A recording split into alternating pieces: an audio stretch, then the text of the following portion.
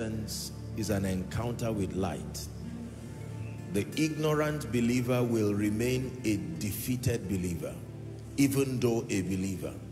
The ignorant believer will remain a defeated believer. Hallelujah. I'd like us to pray one more time. Speak to me. Cause me to understand your speakings, and let the results tied to your light follow my life. Let the results tied to knowledge follow my life. My God, someone is praying.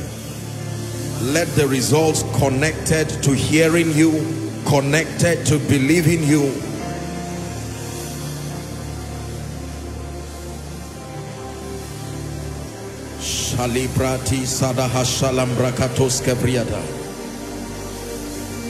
Mighty God.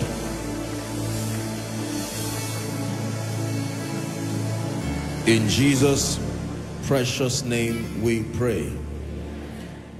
In Acts chapter 3, when you read from verse 1 to 5, the Bible says that Peter and John went together into the temple at the hour of prayer, being the 9th hour. And the Bible says there was a certain man who was lame, follow carefully, from his mother's womb. The Bible says that man was carried. They laid him daily at the gate to ask for alms. Verse 3, it says, who seeing Peter and John about to go into the temple, he asked them for alms. Verse 4, Peter, fastening his eyes upon him, said, look on us. I like verse 5. He says, and the man gave heed unto them, expecting to receive something of them. He paid attention, rapt attention, expecting to receive. Can this be your prayer tonight? Father, I expect to receive, not just to hear. I am not only a believer tonight, I am a receiver. Receiver of prophetic instructions, receiver of light, light that comes from your throne. He looked at them steadfastly, expecting to receive. In Jesus' name I pray. My teaching tonight, the title of my teaching came in a dream. And there are not many times that this happens, but when it does, I know that it is prophetic. And so I'm in this dream just to sleep a little. And all of a sudden, it was with rapid speed. I just saw something that had been planted but refused to grow. And all of a sudden, it was supernatural. The shoot came, it just came and became a great tree. And then I saw written, season of abundance. This is what I saw. Hallelujah. This was something that was clearly supernatural, because a tree does not grow that way. Hallelujah. And the scripture that came to me is Psalm 92 verse 12. They that be planted, he said, the righteous shall flourish like a palm tree. He shall grow like the cedar in Lebanon. Verse 13, those that be planted in the house of God, they shall flourish in the courts of our God. Hallelujah. When God speaks like this, usually when I wake up, I'm the first person to receive before I come to church. I will not cheat myself like this. There will be a powerful anointing tonight that will bring people to strange seasons of abundance. Do you believe this? Let's pray in the spirit for 1 minute. It is my season. It is my season. The season of abundance. Those following online, gather everyone you know who needs to step into this prophetic season. God wants to speak to us tonight. Season of abundance.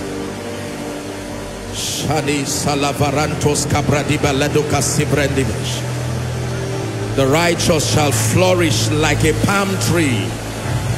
The righteous shall flourish like a palm tree.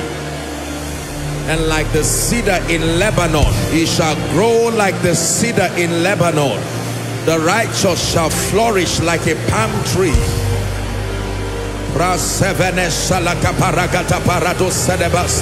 Take a minute or two to pray. A season is before you, a prophetic season. A season where you will laugh, a season where you will step into plenty by the Spirit. Yes, sir.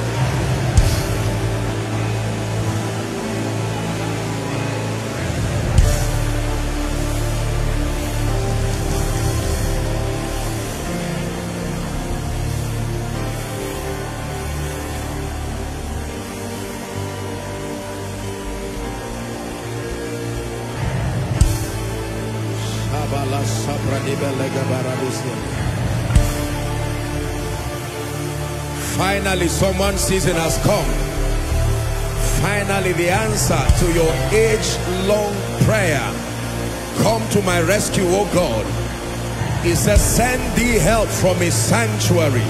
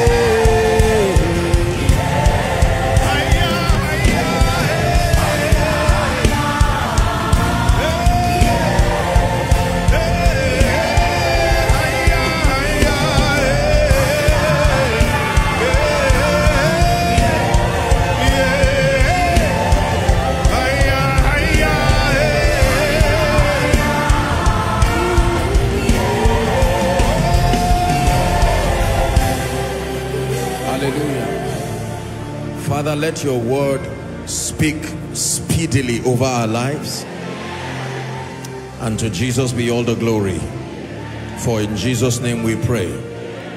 Please be seated. The season of abundance. The season of abundance. You will hear testimonies on this altar that you will marvel and wonder. I'm not talking of ordinary people. God will lift people literally from nothing and place an ornament of glory upon their heads. I'm saying this to you as a prophetic word in the name of Jesus Christ. Please be seated. Psalm 66 verse 12. Blessed be the name of the Lord. Let's read together. 1 to read. Thou hast caused men to ride over our heads. We went through fire and through water, but thou broughtest us into a wealthy place. One more time. Thou hast caused men to ride over our heads. We went through fire and through water, but thou broughtest us into a wealthy place. Thank you, Jesus.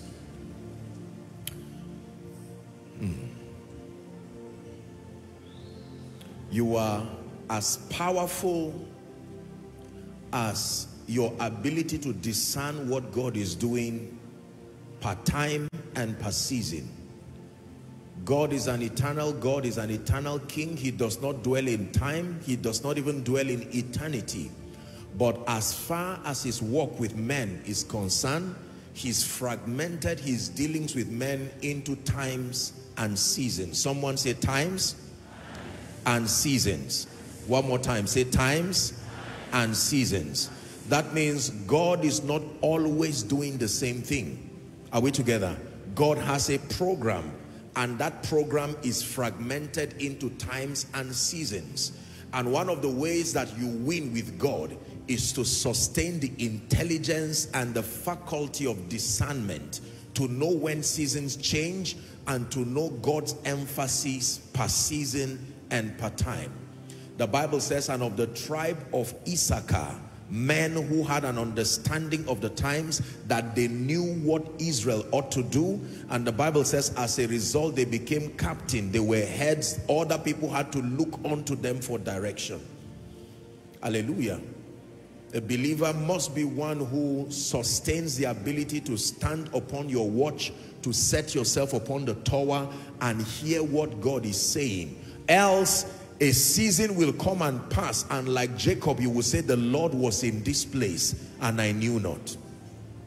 It is amazing how prophetic seasons come and pass, and many believers may not even be aware. Remember our scripture in Acts chapter 19, it was a dispensation of the Holy Ghost already. The Holy Ghost was already moving, empowering people, recruiting people. And here were certain disciples who did not even know whether there be any Holy Ghost. So it is possible that a season can be upon believers, upon the body of Christ, and yet we may not sustain the discernment to understand what God is doing, and then we will be like a people robbed, a people defrauded, a people cheated, because we're unable to enter that which God wants us to enter. And so this is the assignment of the apostolic and the prophetic, to be able to incline our ears and to receive that which God intends to do in the lives of his people per season and per time. And not just to be excited, but then to know how we need to align. You have been taught here that knowing what God wants to do is only one part. If God wants to heal you, you must know what you need to do to participate with that healing grace. If God wants to anoint you, if God wants to raise you an apostle, a prophet, God wants to, empower you, it's important for you to not just know what God wants to do, but to understand how to partner with him. Partnership with God is how things, prophecies, seasons are manifest.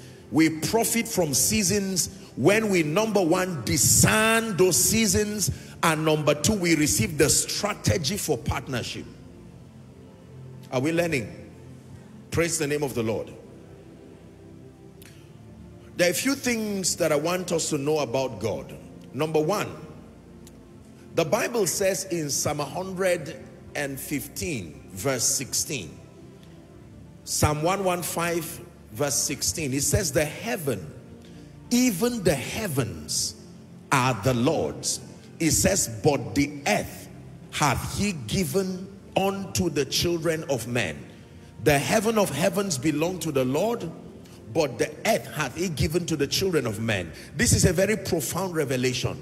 The meaning of that is that everything that will happen upon the earth, no matter how prophetic it is, God is going to use the instrument of men. Are we together now? He says the earth hath he given, not will he give. It's been given already. The earth has he given to the sons of men.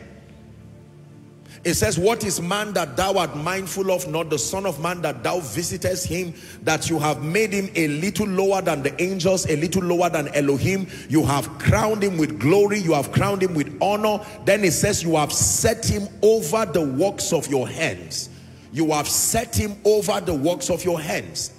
In Genesis chapter 1 from verse 26 to 28, in the making of man, the Bible says, and God blessed that man. Listen, it says verse 26, it says, let us make man in our own image and after our own likeness, and let them, the man now, have dominion over the earth, the fish of the sea, the fowl of the air, over the cattle and over the earth and everything that creeps upon the earth. When it has to do with the matters of the earth, it is the business of man. Are we together now? Every matter that is within the circumference of the earth is not just God dependent, it is man dependent. The matters of the earth is the business of men. The matters of the earth is or are the business of men. It's important for you to know that God can do without men, but he has so designed a system that the moment his dealings, his happenings are to be made manifest upon the earth, he must find men and he will flow through men. This is very powerful. In Ecclesiastes chapter 5 and verse 9, we're discussing the seasons of abundance. It says, moreover, the profit of the earth. There is such a thing in the Bible as the profit of the earth. That means the earth has been embedded with treasures, all kinds of treasures. And the Bible says in designing that system, God intended that the profit of the earth becomes for all. Are we together now? The profit of the earth is not for some, it's not for kings, it's not for nobles, it's not for Westerners. The profit of the earth, please leave that scripture there, is for all. It says even the king himself is served by that which comes from the field. This immediately tells you that God is a God of portions. God is a God of portions. That means everyone he allows to find expression upon the earth, there are portions allotted for every man. Are we together? When the nation of Israel came out of Egypt, Moses started, and Joshua was mandated to apportion lands unto them. It was in the Bible that Joshua would apportion lands unto them. In fact, I think that should be Joshua 13 and verse 1. I hope I got that right. He was already old, but there were still portions of land. Now Joshua was old and stricken in age, and the Lord said unto him, thou art old and stricken in years, and there remaineth yet much land to be possessed. And he started advising him on how to distribute that land. The entire chapter 13 was the distribution of the land to various tribes. God is a God of portions. That means if you ever found yourself upon the surface of the earth, I tell you, there is a portion for you allotted in God's economy. And if you, whether or not you will access it in your lifetime, is a different discussion altogether. But know this for a fact, that God does not create people who are blessed even economically at the expense of others. That is a Babylonian system. Every time you see God's system, you will see that none lacked. That was the strategy of the early church. Are we together? Economic stratification is not the strategy of the kingdom. It is the system of cosmos, the Babylonian Antichrist system that robs others and deprives others, and then wealth circulates around the hands of a few. But that was not so from the beginning. And if God is speaking prophetically that you have stepped into a season of abundance, then it's important for you to know how to get your portion from the earth. Do you believe that? The profit of the earth is for all. Even the king is fed by that which comes from the field. Hallelujah. Now, I spoke one time in this place on the subject of financial captivity, and I want to make a recap. There are very important points that I want to bring out that I believe will help to connect us to the prophetic word that God has brought to us. I was really excited when I woke up from my dream. I rejoiced for myself, I rejoiced for Koinonia, and I rejoiced for you too. Hallelujah. Because it's with joy we draw from the wells of salvation. And there are a few things that I did say that I want you to please pay attention to. I spoke about a few factors that are responsible for lack and want and poverty. And let me plead that you relearn these principles again as we discuss this important prophetic subject. Because just because God has spoken does not mean you will come into that experience. There are a number of reasons why many believers, in spite of the prophetic season, the advantage of the season, they will remain in lack and want. They will remain beggarly And I want to run through some of those reasons I wrote there. Are you ready? Number one, these are the factors responsible for poverty, for lack, for want, in spite of the fact that the Bible says that the Lord is our shepherd, and as such we should not be in want. The first reason I gave you, and I'm repeating it now, is ignorance or incomplete knowledge of God's financial system. You want to put that down very quickly. The first reason why believers are incapacitated and limited economically, in spite of God's economic program for the excelling of the saints, is that they are ignorant of God's financial system, or they have incomplete knowledge. So the first reason is ignorance or incomplete knowledge of God's financial system. Very quickly, let me give you number two. The second reason why many believers are in poverty, they are in lack and want, is the absence of value that is needed and useful. Please write that down. That's a very, very important point to note. The absence of value that is needed and useful. We live in a world where your value is what gives you a space. If you do not have value that is needed and useful, you will most likely remain in lack and want. Are you ready for number three? The third reason I gave you, and I'm repeating it now for your hearing and learning, is lack of productivity and excellence. This is the third reason why many believers are kept perpetually in poverty, lack, and want. Lack of productivity. What is productivity? Converting your value to products and services, serving them with excellence to a targeted consumer base. This is what we call productivity. Just because you have discovered your value does not make it rewardable. It is at the point of that conversion that your value becomes rewardable. Are we together? I'm running through the list. So number one, I said ignorance or incomplete knowledge of God's financial system. Number two, the absence of value that is needed and useful. Number three, lack of productivity and excellence. Can I give you number four? And I'm going to dwell a bit on that tonight as we delve into this very serious prophetic subject, the absence of strategic relationships. The absence of strategic relationships. The fourth reason why believers are kept in lack and want, in poverty and penury, is that they lack strategic relationships. I remember when we discussed this subject, we considered John chapter 5 and verse 7.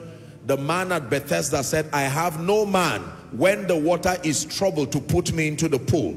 That was his problem. He knew where the solution was, but the man to help and assist him was not there. Number five, the fifth reason why believers end up in lack, want, poverty is the bankruptcy of spiritual empowerment, or the absence or the lack of spiritual empowerment. There is an empowerment component to wealth and abundance in all its ramifications. And perhaps I should go ahead of myself to tell you that when we talk about abundance, we're not limiting it to finance alone. I hope you know that by now. That when we talk about abundance, abundance deals with supplies and sufficiency, not just finances alone. In the kingdom, when we discuss the subject of abundance, we're not limiting it to just finance. Finance is an important component, but there are many people who have finance, but they do not have abundance. Abundance captures finance, but it also captures everything that makes for your sufficiency. Bankruptcy of spiritual empowerment is the fifth reason why believers end up poor. They do not know that when it has to do with the business of accessing finance as a Christian in a bedeviled world, in an antichrist system, you will need an empowerment from heaven. Are we together now? There is such a thing as the power to get wealth. There is such a thing as the power to prosper.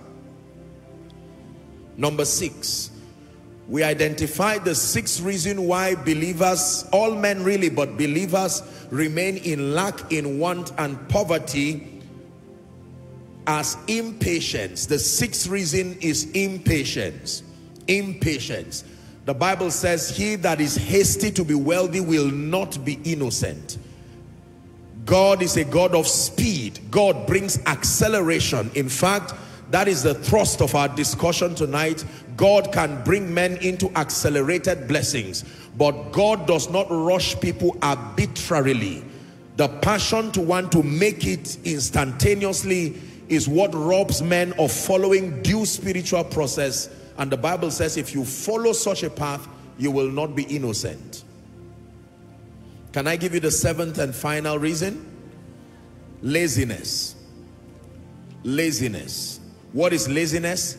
The laxity to think, the laxity to take action, that inertia, that refusal to engage your mind, to engage your energy productively is called laziness. You would be surprised how many believers are lazy all-wise. They are lazy spiritually. They are lazy in terms of engaging their minds. They are lazy in terms of submitting themselves to the discipline of learning, the discipline of putting knowledge to action. And so many of them become poor.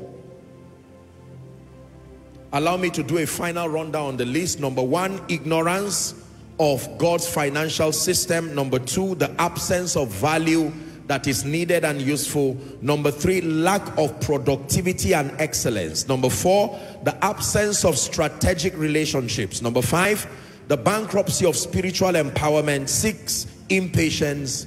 Final reason, seven, laziness. May you be delivered from all this. Amen. Shout a believer's amen. Amen. May you be delivered from all this. Amen. Now please let me have your attention. I have taught you in this house that even though we are in the world, the Bible says we are not of the world. Do you know what that means? There is a system that governs the earth as we know. There is a system that governs the thinking of the earth. The policies that have framed the economic system of nations is largely antichrist. Are we together now? Now, some of those policies are great and profitable, but that you are in a system that did not factor honor to God in designing that system. So you would find out that for everyone who comes, who declares the lordship of Christ over their lives, you are walking within a system that is already against you by default. Listen very carefully. The world system is founded on, number one, hatred, disdain for God and his ways. You have to get used to this. The world system, it was not designed to honor God. It does not factor the supremacy of the God of heaven.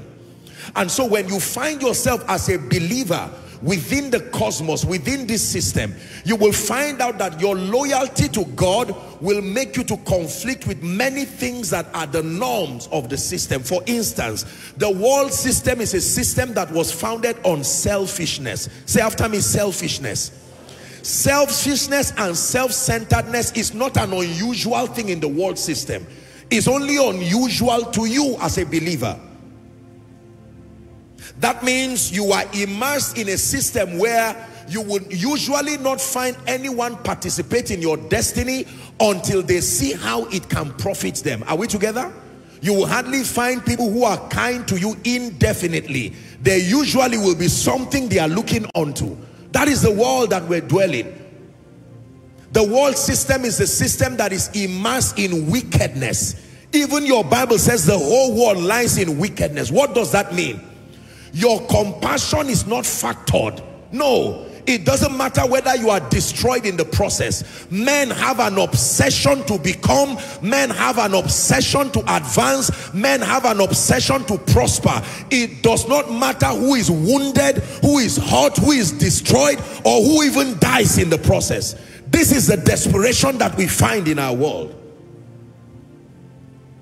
So when you are angry that someone cheated to get to where he is, or someone was corrupt, that unfortunately that is the system. But now when the believer comes into Christ, part of your loyalty to the kingdom is that you must pledge that you are not going to subscribe to that system. There is an implication to that pledge. When you come into Christ and now say, I will walk, I will live a life that is corrupt free, no bribery, no corruption. Are we together? For instance, you are occupying an office and you have access to just manipulate one figure, and 1 billion naira is yours quietly. But because you have pledged your allegiance to the God of the Bible, the first thing that will suffer is you and your children and everything around you, until you now learn the kingdom system. Now, the danger, the trouble with church is that on one hand, we tell people to walk in holiness and righteousness, void of all of these antichrist practices, but we do not show them the nobler and more superior kingdom system. So on one hand, they avoid all of those things and they clearly become and remain victims. They become cheated. Are we together now? It ought not to be so. There is a nobler kingdom system. Listen, let me tell you, if you understand God's kingdom system, you will never admire Satan's system of prospering men, because it's by far insultive, it's by far degrading. There is a nobler, more superior kingdom system. But until you know it, you will remain a victim of regrets from not partnering with Satan. Are we together? I've seen people who have become and remain victims. It has affected their marriages, affected their children, affected the education of their children. They had an opportunity to compromise, but on account of their stance for God, they refuse. But now, you think about this. If you are making that much sacrifice for God and he calls himself love, it means that there is a system he has designed already for you. Am I right on that?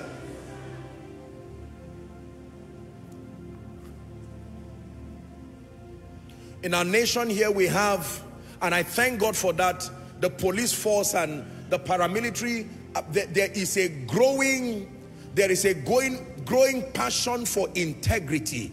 And right now we keep seeing in the news where perhaps people would try to bribe a police officer and he will refuse.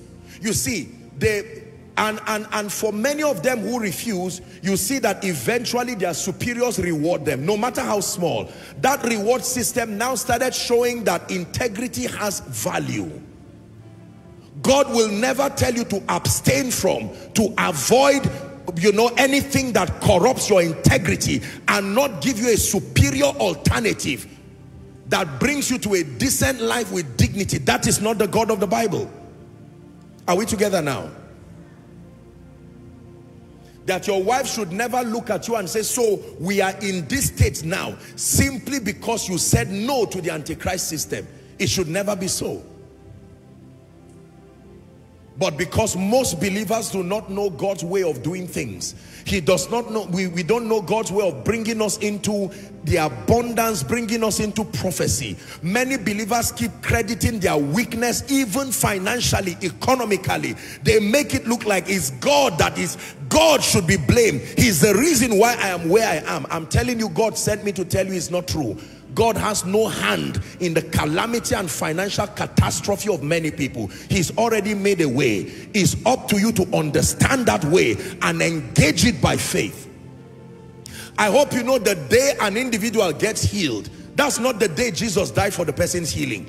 That was the day he discovered that truth or had access to the anointing that will bring him into that experience. That is the same thing too, economically. The day you prosper is not the day God prospered you. It is the day you found the truth, you engage the truth. Ye shall know the truth. Have you forgotten that scripture? It says the truth shall make you free. If you live a defeated life financially, you will still go to heaven. And then you will discover that God has spoken great things concerning you, his Zion, but you did not maximize your life spiritually. I'm told of a story, I think it's just some fiction to illustrate how that a gentleman one time was taking a voyage from one nation to another, and when he got there, they noticed that he was not coming for lunch and dinner within the ship. He locked himself and he was just praying. He had starved for days without food, because unknown to him that the train ticket covered his meals, and he did not know that. and he would lock up himself, starving with a lot of pain, getting lean, getting sick. And one time, I think one of the, attendants came to knock his door, and he opened and they said, "We noticed your seat has been empty." And the person said, "Well, I'm not sure I have any seat here." "Are you not a bona fide passenger here?" "Yes." "Did you pay?" "Yes." "There's a provision for you to enjoy your meals." And the person said, "Well, I don't know. Mine is just to arrive safely." Now, whether or not that person knew did not stop his seat from being vacant. My goodness, how many believers do not know that God is a God of portions, that God is kind enough? The Bible tells us, watch this, it says, if you being evil know how to give good gifts to your children. Just because you are not aware does not mean the provision is not there. Can God ask you to start a vision and not create the system of empowerment? What sort of a God is that? Can God empower you to start a family, grant you access to children, and not empower you to be able to take care of them with dignity? That is not the God we serve. We must not allow our ignorance misrepresent God. Are we together? Yes. It says, "Worthy is the Lamb that was slain to receive for us honor and glory and power and riches and blessing." That's what he died to receive for us. Worthy is the Lamb that was slain to receive for us. He received all this for us. Power and riches and wisdom and strength and honor and glory and blessings. This is what he received for us. Now, whether you walk in the experience of these things or not is another subject. But it's important for you to know that you have stepped into a season where God wants to see you step into abundance so that you are able to serve the purposes of the Lord. If you believe that, shout amen. Amen. Now, I want to show you something very powerful. In this kingdom, please let me have your attention. In this kingdom, there is a difference between wealth, abundance, and kingdom wealth.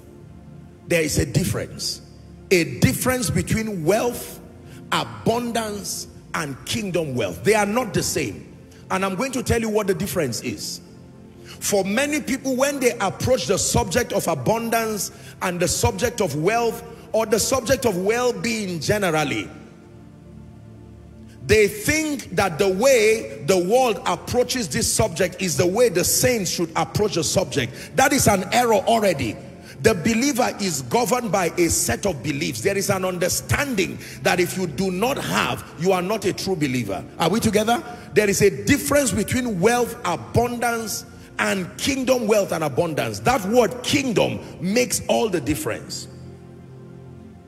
I have taught you here, and it bears repeating, that you must understand the purpose of the blessings of the Lord. In the kingdom, you are already at a risk if you try to journey on the path to wealth and abundance without knowing why. The first thing you receive as a believer is an orientation as to why God prepared an economic system for you. The difference between carnality and a mundane pursuit that ends you up in the flesh, or that which empowers you to be an effective witness, is this orientation.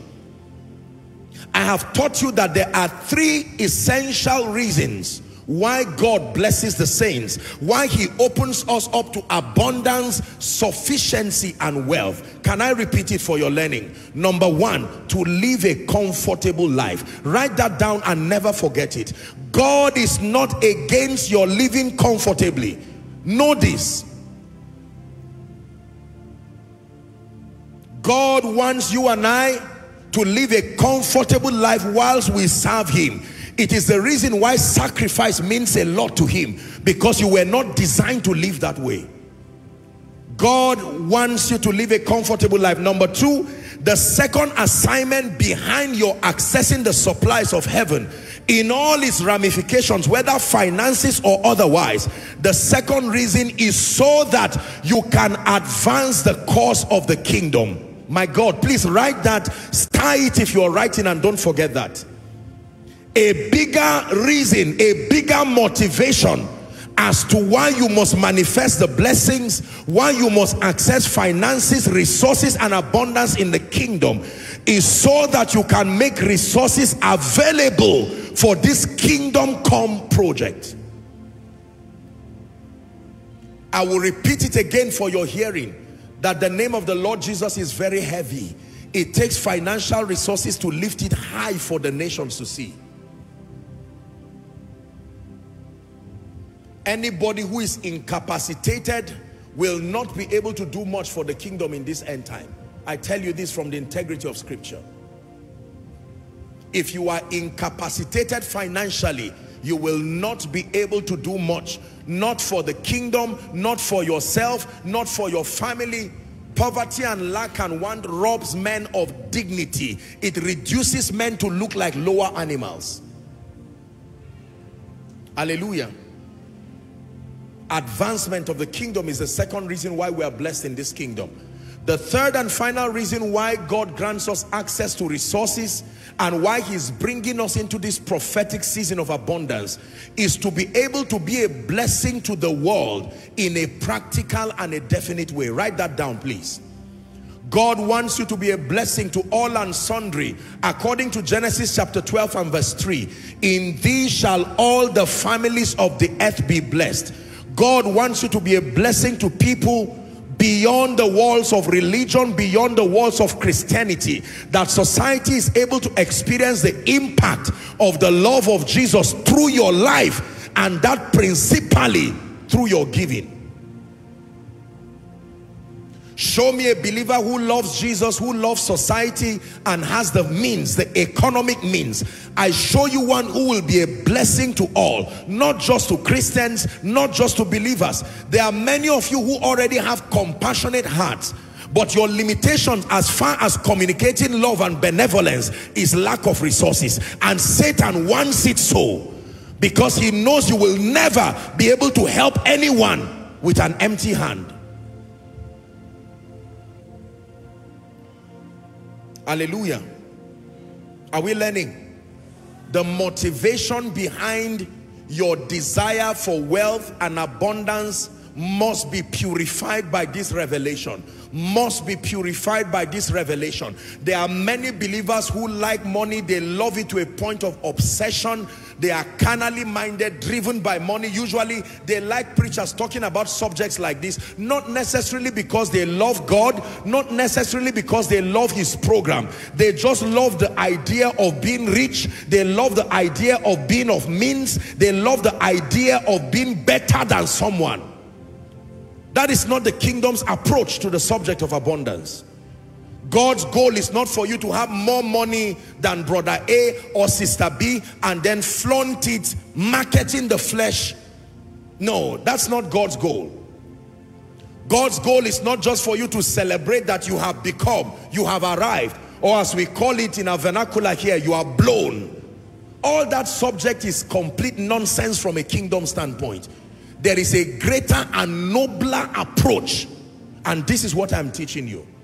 I tell you that there are many believers who will never access the supplies of heaven. The reason is not that they are not hardworking. The reason is not that they are not productive. There is a corruption in their heart. You have been weighed by God and you have been found to be better off without those resources. God has seen that if these resources step into your hand, you will be a danger to yourself, you will be a danger to your family, a danger to the body of Christ.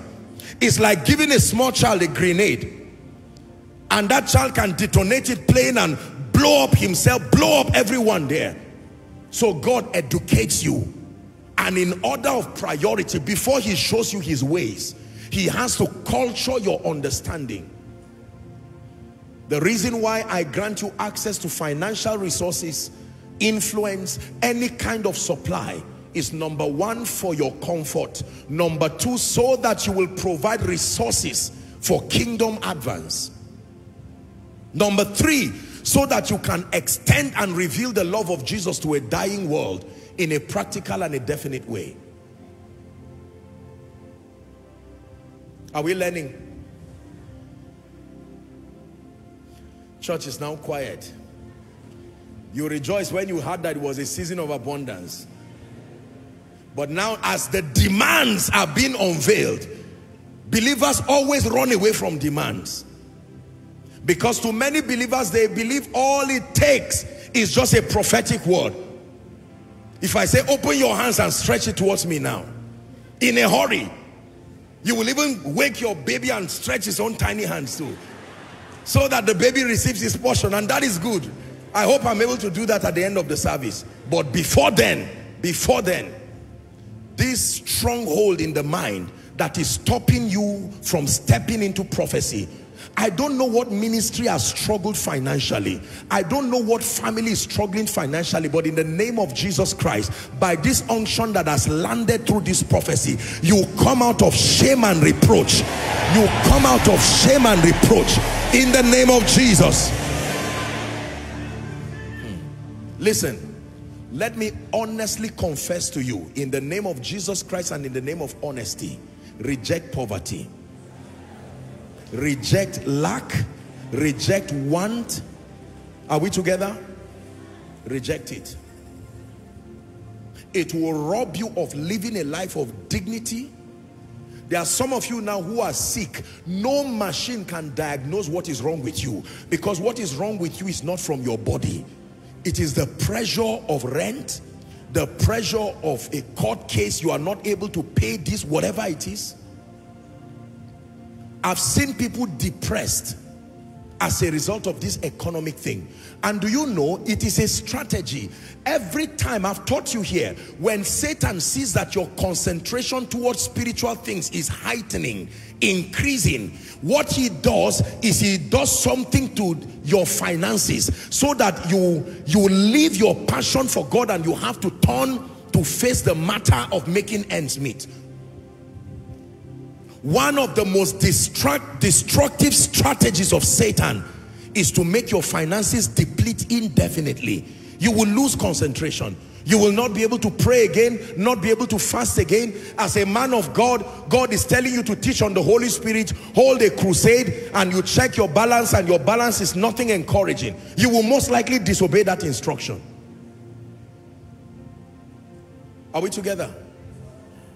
Remember, I have a covenant under God to you, that you will not, among the many things that you are to become, is your spiritual vibrancy in order of priority, but that you will become a people who are financially robust. And I say this without any sense of apology. The word of God will make it happen.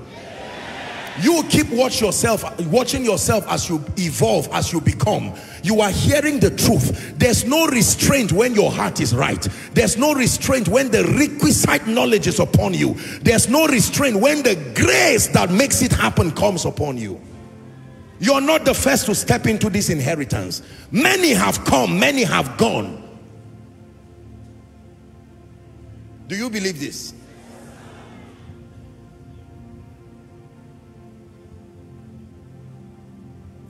When he talks about the season of abundance, the first thing that needs to be corrected is purpose. Purpose. Why is God opening the floodgates of heaven? Why is God bringing koinonia? Why is God bringing Joshua Selman? Why is God bringing you to a season of abundance? Just because he likes the idea of money? No. Just because he wants you to get a mansion and flaunt it around? No. Believers, you must subscribe to a renewed orientation, for God's sake. Know why God prospers people. Reject carnality. You become an enemy to yourself. The moment your obsession for money becomes greater than your obsession for God and the things of God, you are not in God's program again.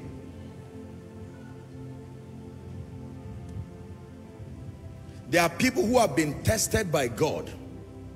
1 million, 10 million, 50 million stepped into their hands, and it was a test just to watch them. And God saw that their hearts were no longer with him. Why should I pray when there is 50 million in my account? Why should I fast when I already have 2 houses? An estate is on his way. So when they say lift your hands to receive, you just smile and pity those who are coming. And God says, I've seen your heart. You will not go far. Believe me, I know what I'm saying. There are many people who are called by God to be champions. Are we together? Merchants of the gospel, champions, custodians of the wealth of the kingdom. And because their hearts became corrupted by the naira and kobo, the tea and bread, unfortunately this includes preachers, unfortunately this includes businessmen, and I hope not you. For many people, because of the corruption of their heart, you know, generally once you are rich, people love you. Once you are rich, you become a king even without a crown. And so we look forward to being celebrated, because some of us came from wounded childhoods. No one loved you. You never had an applause. You never took first position in class, never had an opportunity to receive an applause. And so we press, we hustle, as we use that term. Very destructive term, in fact. Don't use that term as a believer. No, we are called to walk circumspect, as wise and not as unwise, redeeming the time because the days are evil. And the way we redeem the time is by knowing on time what the will of God is. Is someone learning?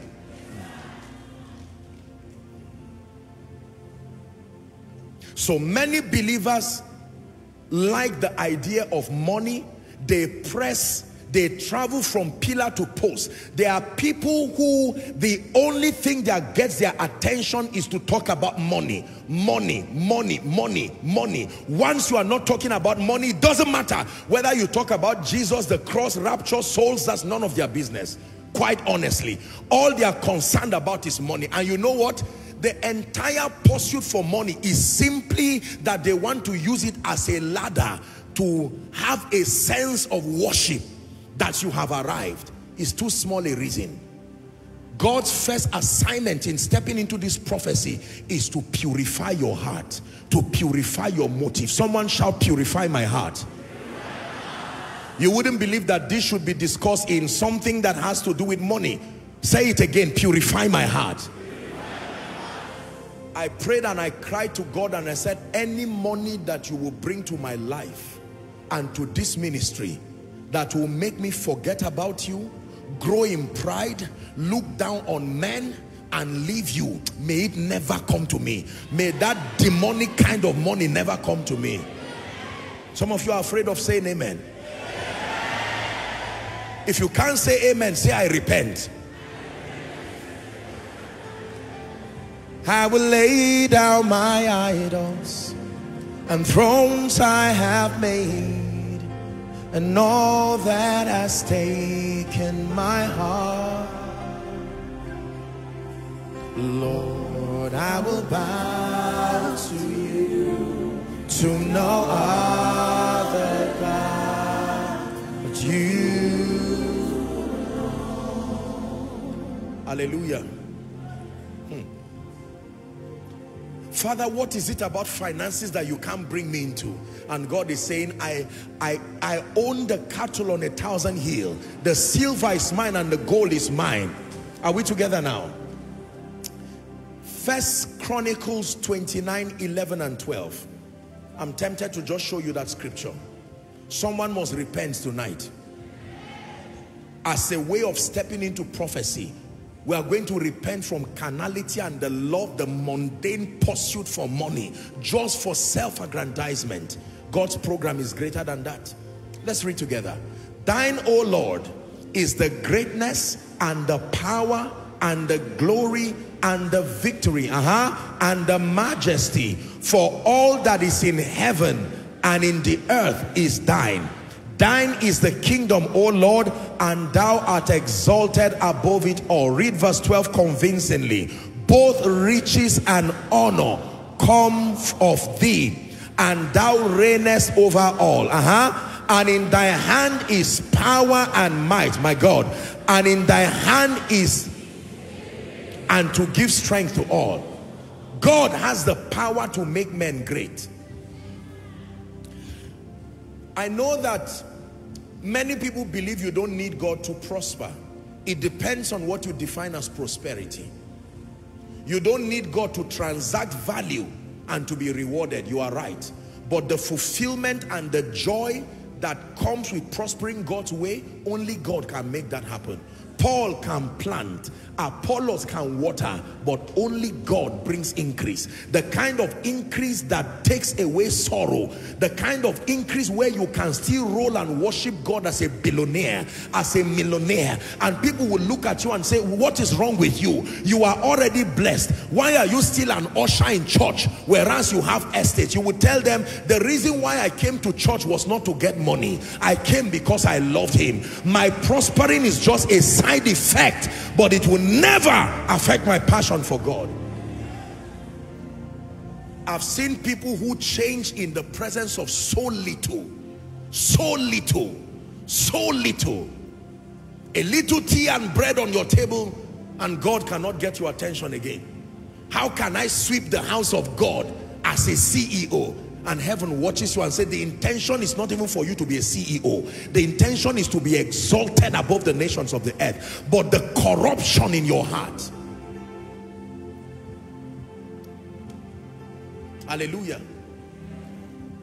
There are people today, if God should trust with 10 million, 100 million, 50 million, even 1 million, you will not greet anybody again. Including a man of God. Yes, come. I hear you are looking for money for something. I'm going to donate 10 million, but kneel down first.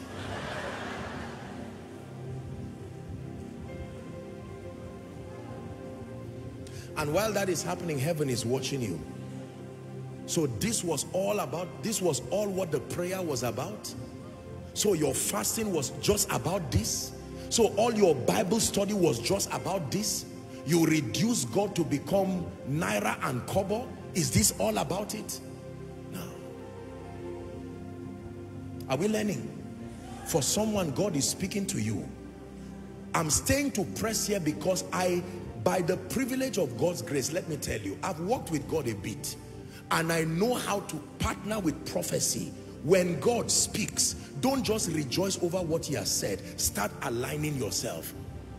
And to align yourself in order of priority is not just talking about money, that purifying of your heart. Let me tell you the truth. God is still looking for men he can trust with resources, but many believers have disappointed him because of the pride that emanates in the presence of plenty. My heart is yours. My mind is yours.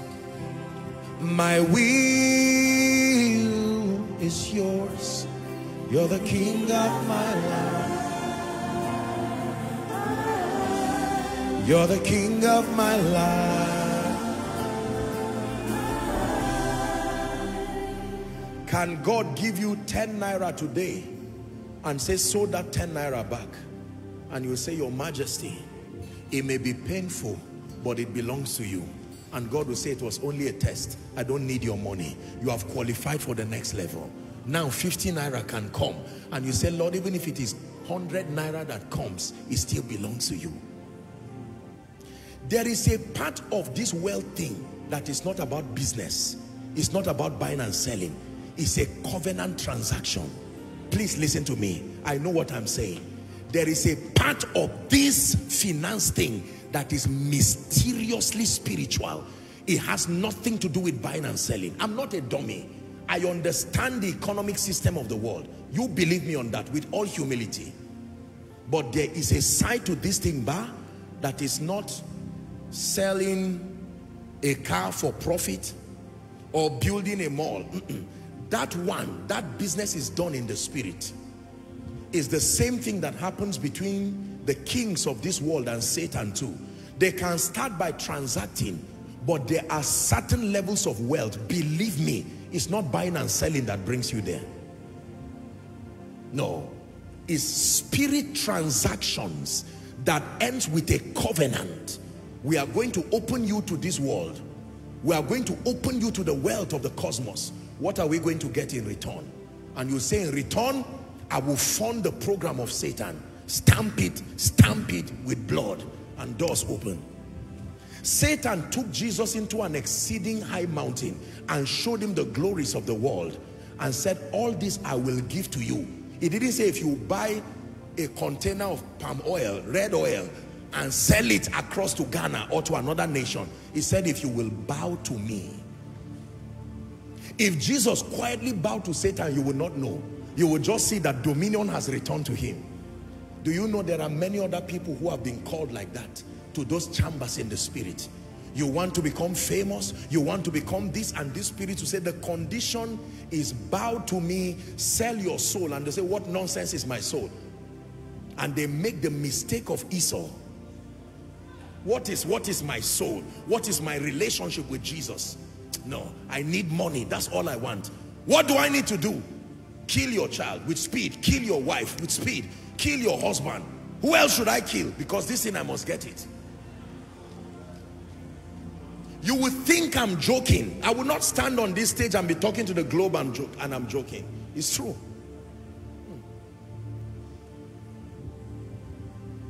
The same way, when God wants to trust you with wealth, genuine wealth, true riches, I tell you, it's beyond business. It may flow through the channel of business, but God is going to call you to the chambers of the spirit. He will tell you, I have a program and I'm looking for a treasurer.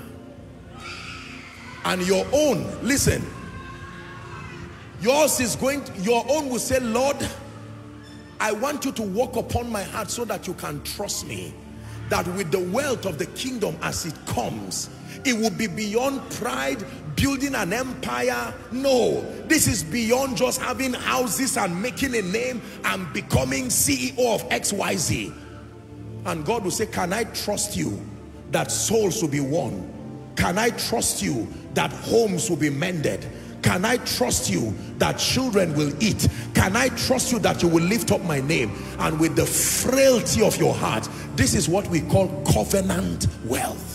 Covenant wealth is not wealth that happens by you just tithing and giving. No, the covenant there is to understand the purpose, that you are bound, that I will never forget why. The why is what makes it covenant, not the practice within it. Understanding the purpose is what makes it covenant. So God can tell you, I want to trust you with the wealth of nations, that I will make you as an individual to become like a nation. And you say, Lord, what is the condition? The condition is that your heart will remain mine, loving me. The condition is that every time I make a demand, you will say, yes, sir. The condition is that while the world looks at you in admiration, you will point them back to me. And you will say, yes, Lord. Yes to your will, Lord. Yes to your ways. Oh, yes, Lord. We will obey. Yes to your will, Lord. Yes to your ways. Oh, yes, Lord. We will obey. And once you are done with that business in the spirit, now you can come out. You can buy and sell. You can do whatever you do. And a mysterious force that will be clear before men, that this one bar is not just transaction. There is an invisible force. That force is God's part of the covenant, insisting that you rise. Does not matter what the economy is. Let me tell you the truth. Believers, please hear me. I'm not here to play with your intelligence. Before I show you the other thing I want to show you, when God says it is a season of abundance, the agriculturist is not the one who makes the earth to produce. The agriculturist only masters planting. Once he drops that seed and covers it, the remaining there are parts he cannot explain. There is a hand within the earth. It is God's covenant with the earth that partners with that business of agriculture, that as far as the earth remains, seed time and harvest. So when you come to the farm and say, I have a bumper harvest, 30 trucks of rice, 30 trucks of maize, It was not all about buying and selling. You partnered with the spirit realm. There are many of us here that need to step into a level of abundance for the sake of the kingdom. But what God is doing right now is a circumcision. Because if God should prosper you now the way you want, sincerely, it will be a risk to your own spiritual life. There are men who, when they prosper, their marriages will go down. Because in the presence of that abundance, no, their wives will become slaves. There are women, if they prosper the way they are, with that uncircumcised heart, their husbands will become their children. There are children, if they prosper, are we together now? Without that circumcision of the heart, many things will go wrong. Place your hand on your chest and pray in 1 minute. God, you can trust me. Walk upon my heart. Walk upon greed. Walk upon selfishness. Pray. Walk upon carnality. The desire to tell lies because of money. The desire to bribe. The desire to kill. The desire to be corrupt. Oh, it doesn't matter, you say. It does. If it is God's way, it does. Lay your hand on your chest, and those praying, cry unto God. I want to step into a season of abundance. Walk upon my heart. I confess my greed.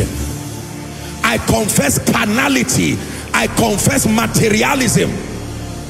I confess a desire to outshine. That my reason for wanting abundance is because I want to show I have arrived. It says, love not the world, nor the things that are in the world. If any man loves the world, the love of the Father is not in him. Someone pray. Pray.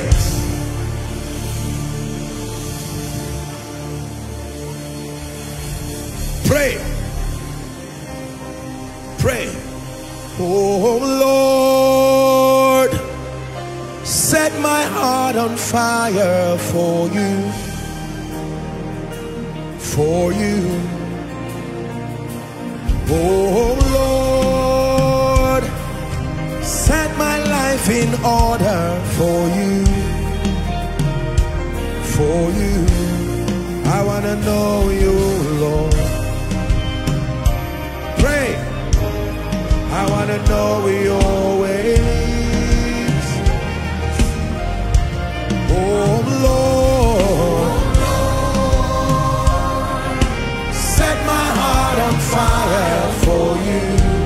Are you praying? For you.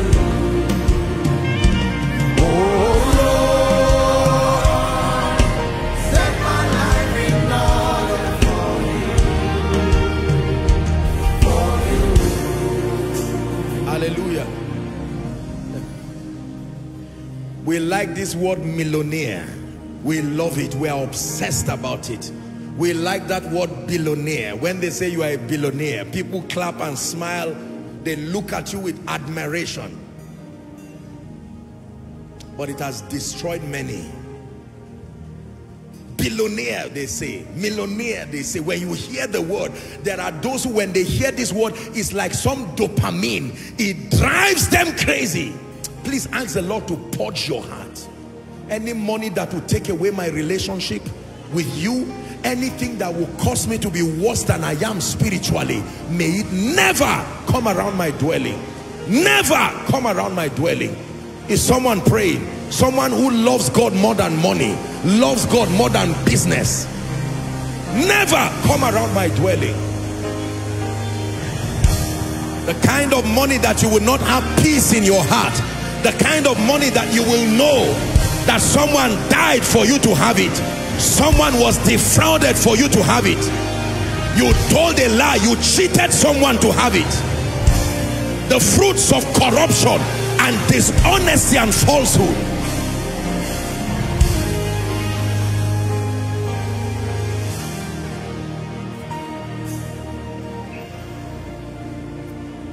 Hallelujah.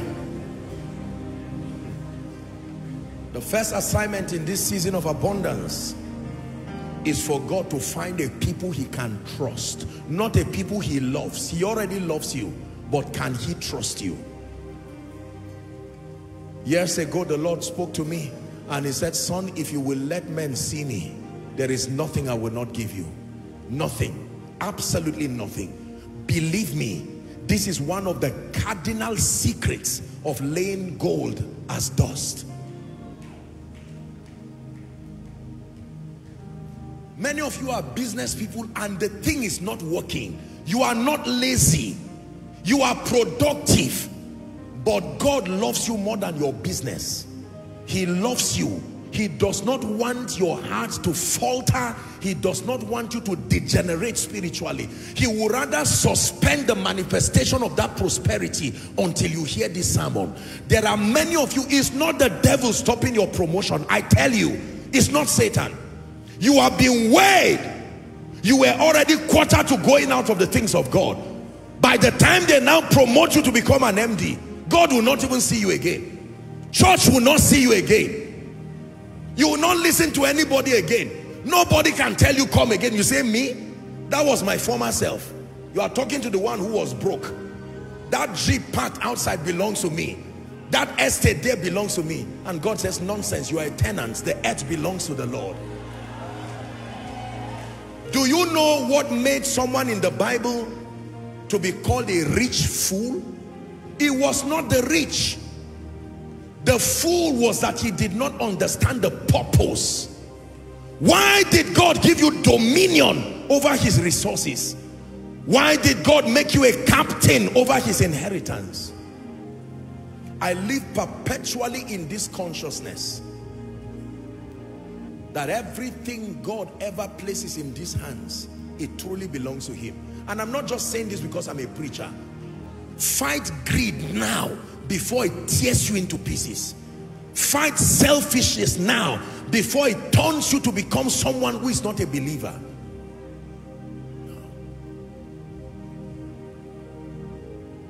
God wants your heart beyond your offering, beyond your tithe, beyond your profit. What he's looking for right now. I hope I'm not wasting your time. God gave us a word that is a season of abundance now. The first key is not just to show you some dynamics. You are operating in a system that is not the world system. Can God tell you now to empty your account and you say, yes sir? I'm not asking you to do it, but can you do it?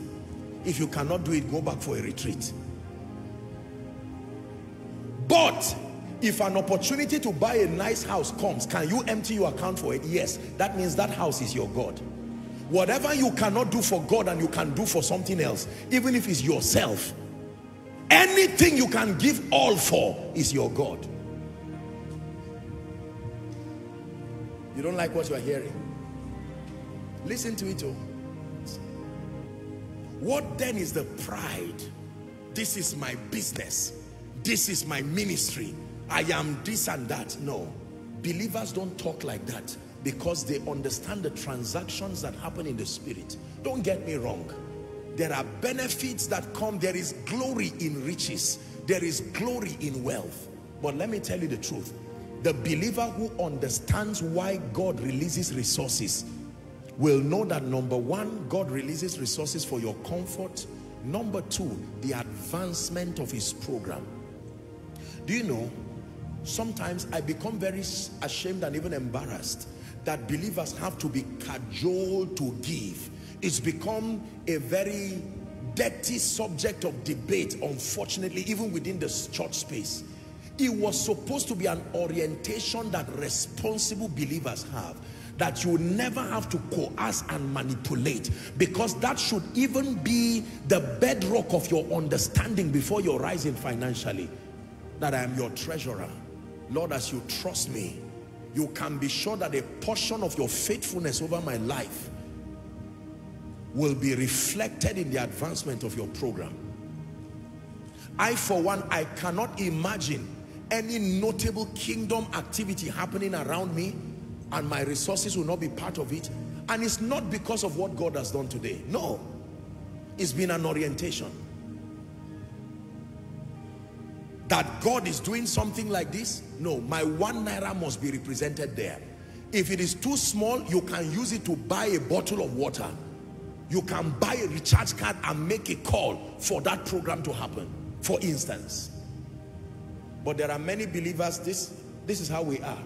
God, drop my own portion, and we collect it, another one. It's not enough. Please add more in Jesus' name. You said whatever we ask, in Jesus' name, more again. I'm not satisfied. You just keep adding. And God says, what do you take me as? But there are others who would not even be asking. They will just cry before him and say, Father, if ever you are looking for someone to advance your program, I may not be able to preach, but if you can trust me with resources, I will take care of my children, take care of everyone, and see to it that as far as it depends on me, that your program goes forward. And God says, this is the kind of person I'm looking for. I'm going to show you how these blessings come, but it's for you to know now that the major hindrance is not that your business is not working. Let me tell you the truth, because there are many of us, you've been praying, what is the missing link? Why is it that this door of finances does not open? Let me tell you, the average person in our world today is knowledgeable enough about value, and our world has become so networked that any value you have should at least bring you something. If your hand is still empty, it's not, the problem is not with your transactional ability, is that there is business in the spirit you have not done. I'm yours, Jesus, I'm yours forevermore. I'm yours,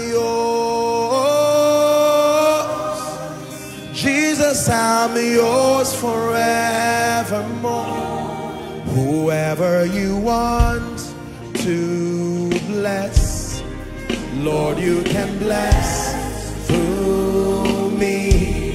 Whoever you want to lift, Lord, you can lift through me. Whoever you want to help, Lord, you can help through me. I'm yours, Jesus, I'm yours forever.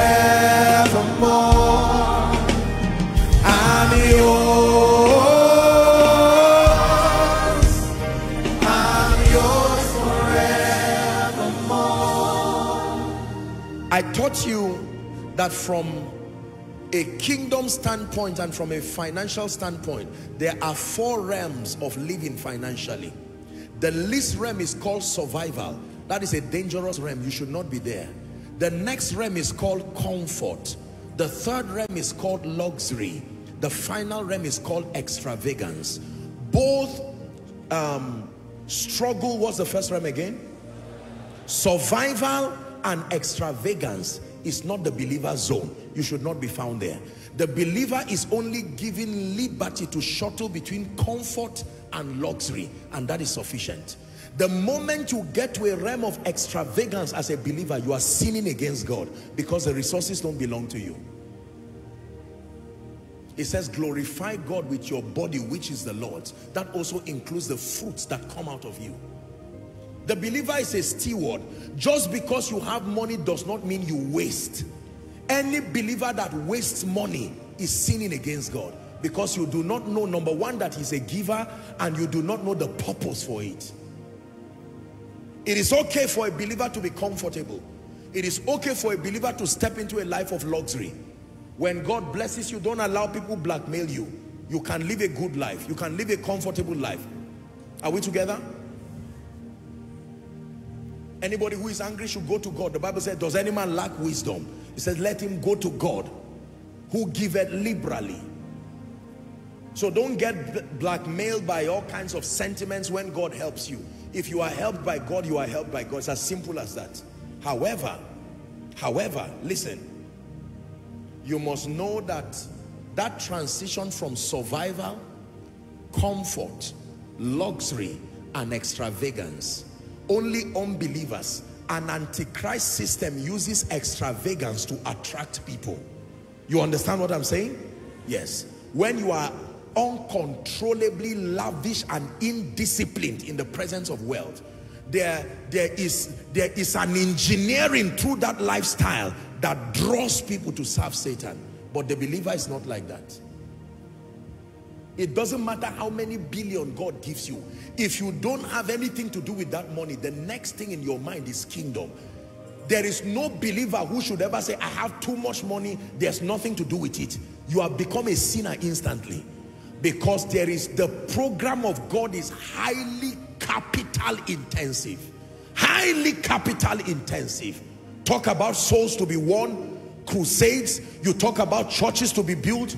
You talk about God's program, equipment to be bought. My goodness.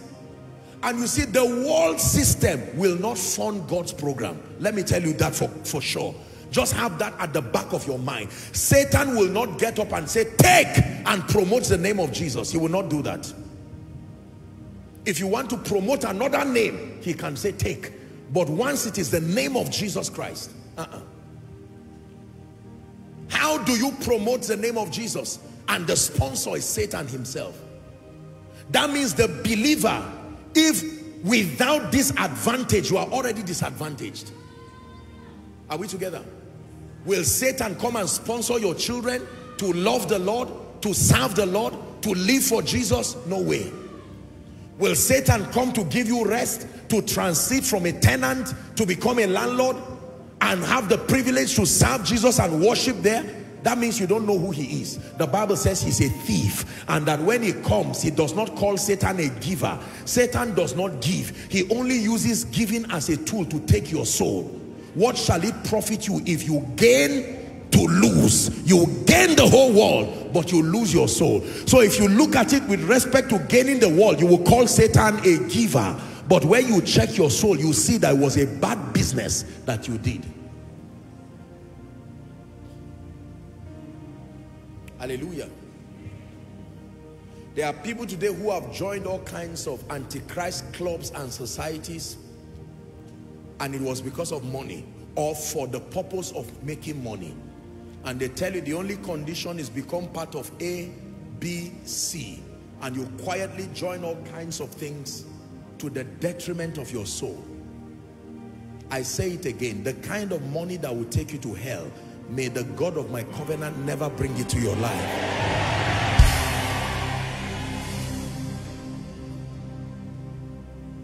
My heart.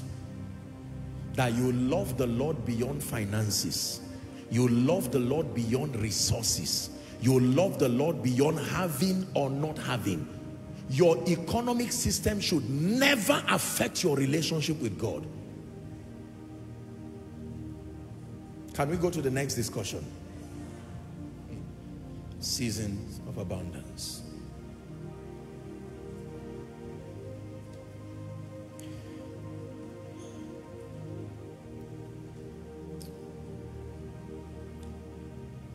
When God is ready to bring you into seasons of abundance, how does he do it? This is what I want to show you now. What is the dynamics of manifesting the resources of God? Please follow carefully. I have shown you, but I want to show you in another way now. Walking in abundance, moving with the speed of the Holy Ghost. I am favored. I am walking in abundance, moving with the speed of the Holy Ghost. I am favored. I'm going to tell you something that some of you may not believe, but I hope you do believe. It will not take long as you think, for God to prosper you.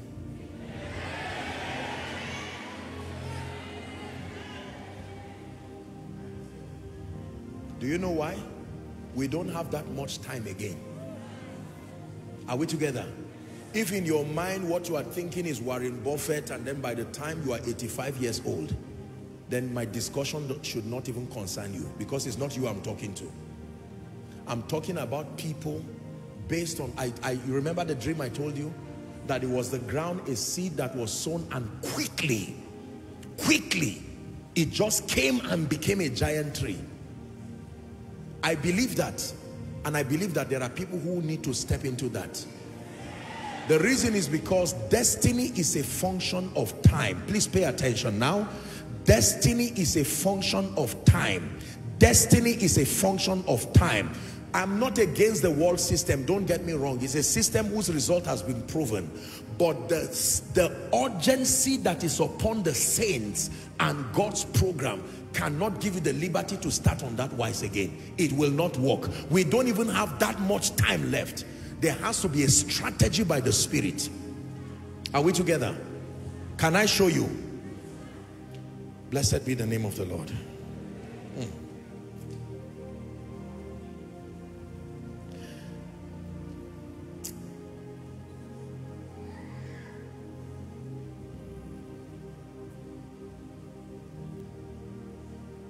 Write this down.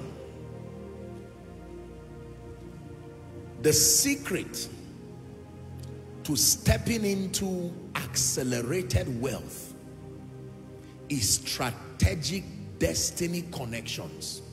The secret to stepping into accelerated wealth is strategic destiny connections. The secret to stepping into accelerated wealth is strategic destiny connections. I started my discussion by showing you a scripture that says the heaven of heavens belong to the Lord. Remember the scripture? But that the earth hath he given to the children of men. That means your relationship with Jesus, watch this now, and your understanding his economic system secures that blessing upon you. But to manifest it in your life here and now, as prophecy has shown, depends on strategic destiny connections. Say that after me: strategic destiny connections. Koinonia, body of Christ. This is the world of men. This is the world of men. Prosperity happens through the ministry of men. Accelerated wealth happens through the ministry of men. If you don't obtain grace to have strategic destiny connections, you will remain poor even though you are productive. Please understand this. Those that will be stepping into prophetic dimensions of wealth will be people who are valuable with wisdom. But in addition to it, you see, I have learned and I have taught you here that what you call business is not transaction with things. It is the business of men. Every business on earth is the business of men. Whether you call it oil and gas, the business of men. Banking, the business of men. Agriculture, the business of men. Mining, the business of men. It is men that give value to the products. It is men that give value to the transactions. When you buy or sell, at the back end of what you are doing is a man. Kill every man on earth, and then all the ATMs should be given to you. All the bank safes should be open. All the mining sites should be open. They will be useless because there is no man. If you have products and you don't have men, you are not going to be wealthy. Did you hear what I said? If you have ideas and you don't have men, you are not going to be wealthy. When God wants to show you mercy, whether as a man of God, let me tell you the truth, he is going to empower you with grace, but he will grant you access to strategic relationships. Relationships that believe in your vision. Relationships that believe what you stand for. And those men will invest into you, invest into your relationship. When the resources come, the wisdom to manage them is already there. That's where being valuable comes in. The nation of Israel remained poor and beggarly for many years, even though they were a covenant people. because they did not understand the economic system of the kingdom. They would come out of Egypt with plenty overnight, and yet there were many instances where they were still poor and beggarly and became slaves again. Do you know that the nation of Israel became like fugitives? It was David that gave Israel a city. Till today in Israel, their flag is the Star of David. It was David that gave them a resting place, because they did not really understand the economic system of the kingdom. When I learned how prophecy is manifest financially, it is not about things, it is about men. The reason why you need to hold something in your hand is so that it will attract the men. Did you hear what I said? Men. Men are the unfair advantage that God has placed in our world to help prophecies, even financial prophecies, to come to pass in the lives of people. If you think all you will do is to save your way towards buying your house, taking care of your children, I assure you, in this wicked world we are living in, you may not build a house in your lifetime. Do you know that there are graduates that for 10, 20 years after graduation, they've not gotten a job? And even for those who have gotten a job, they are not able to do anything. See, I've had the honor, by the privilege of God's grace, to travel a bit. And this is not an African problem. I've traveled a bit, and the number one trouble for people is even getting to the basics of establishment. Satan wants it so. So you spend your entire life trying to make ends meet. Whether it's a house, whether it's some means of mobility, whether it's something for your children. Even in economies that their systems work, there are people who are still victims because it's an antichrist system. Let me tell you the truth. When God wants to help you, there are people he has already helped. God will bring strategic, I call it strategic connection. You are not the one who looks for it. If you go around looking for rich people, they will arrest you one day. Because there are some of you some of you, once someone does not have money, cannot be your friend. And you will use what I say now and say confirmation. You see now, Apostle has even agreed with me. I can't surround myself with people suffering again. Be careful, because God is still lifting men. Somebody you will laugh at today, you will turn and find out is the only help you have. Unfortunately, you have insulted the person. What happens if Joseph is the only one who can give you food and you already threw him in the well? What do you tell him as a prime minister? I've shown you that that model of strategic connections, we see it between Abraham and Lot. You remember? We see, do you know how Abraham prospered? I taught you here. Abimelech, go and read your Bible. Remember, Abimelech wanted to carry his wife, and God told him, if you touch that woman, you are dead. And as a reward, he gave him gifts, gave him several things. Lot went with him. He was benevolent enough to share. Lot's becoming wealthy was not a product of his wisdom. It was not a product of his value. It was that he was strategically connected to a man who had covenant with God. How about Ruth and Boaz? How about Esther? Are we together now? Mordecai was outside of the palace, but the day the king decided to draw him close, that man was celebrated overnight. Do you think Mordecai was not valuable? He was valuable. He saved the king, and yet he was not rewarded. Because the race is not to the swift, nor the battle to the strong, nor bread sometimes to them that are wise. When God wants to help you, I'm teaching you a powerful formula so that you will know how to engage in this prophecy. Does not mean to not be valuable, don't get me wrong. Does not mean to not build your value and transact as you do, but have it at the back of your mind that God gives men speed, not by putting them on chariots. He gives them speed by bringing those who are already a representation of your future, and to make them like you and to connect with you in a way that allows them to release from their blessings to you. This is how the kingdom works. That in one day, you can step into a level of inheritance that will bless you. Why is God not afraid to bring that kind of speed? Because he has worked on your heart. So plenty does not destroy you again. because your heart already belongs to him. Are we together now?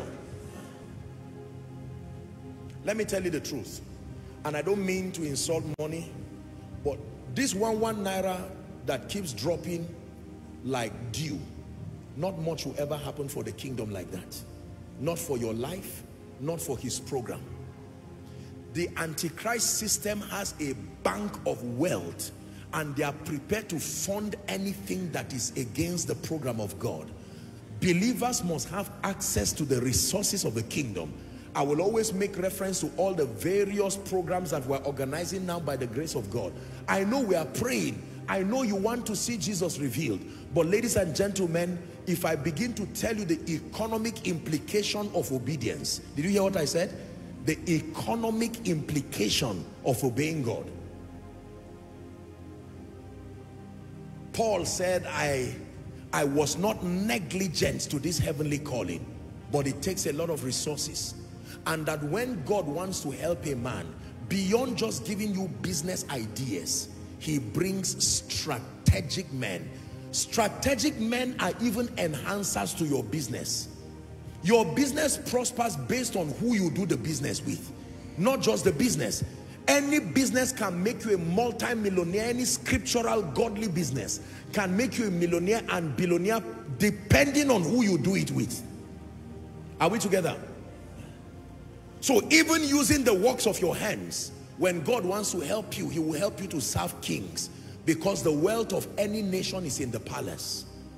As much as is in the field, when it is extracted from the field, it is taken to the palace. That is where it is stored. And if you cannot access the palace nor the heart of Pharaoh, you will remain poor.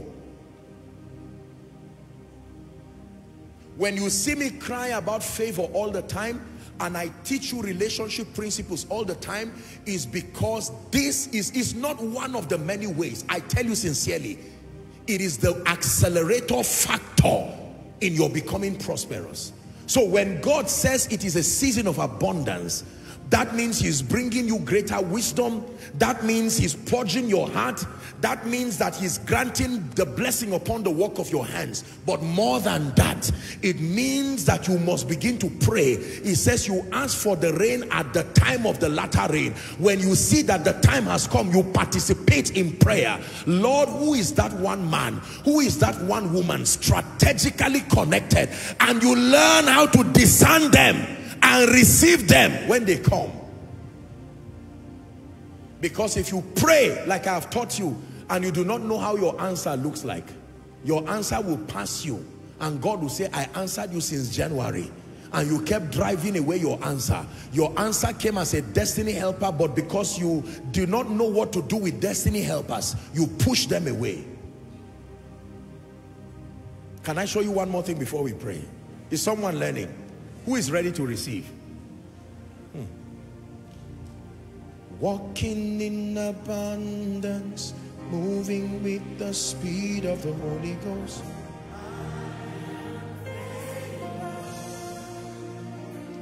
I am walking in abundance, moving with the speed of the Holy Ghost.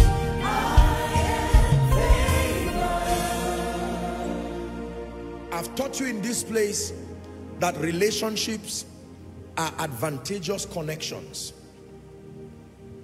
I've taught you that relationships must be mutually beneficial, not equally beneficial, but mutually beneficial to the parties that are involved. Listen carefully now. I've taught you in this place that relationships are bridges, if you recall, to an exceptional life. The bridge between your yesterday and tomorrow, the quality of your yesterday and tomorrow is a relationship. The same way you can stand because a bridge is broken. You are seeing where you need to go to, but you are not able to get there because the bridge is broken. That is what happens to a man when the strategic relationships that are meant to birth prophecy in your life, when those relationships are not there, you can even see, not by vision, you can see the kind of future you should step in, but never get into that future. I've taught you that relationships are currencies. Please hear me, prophetic people. Relationships are currencies. that they can buy anything money can buy. Anything money can buy, relationships can buy it. Let me say it again. Anything you think about, anything money can buy, relationships can buy it. If money can buy you a house, relationships can buy that house. If money can buy you any means of mobility, relationships can do that. If money can fund a crusade, relationships can fund a crusade.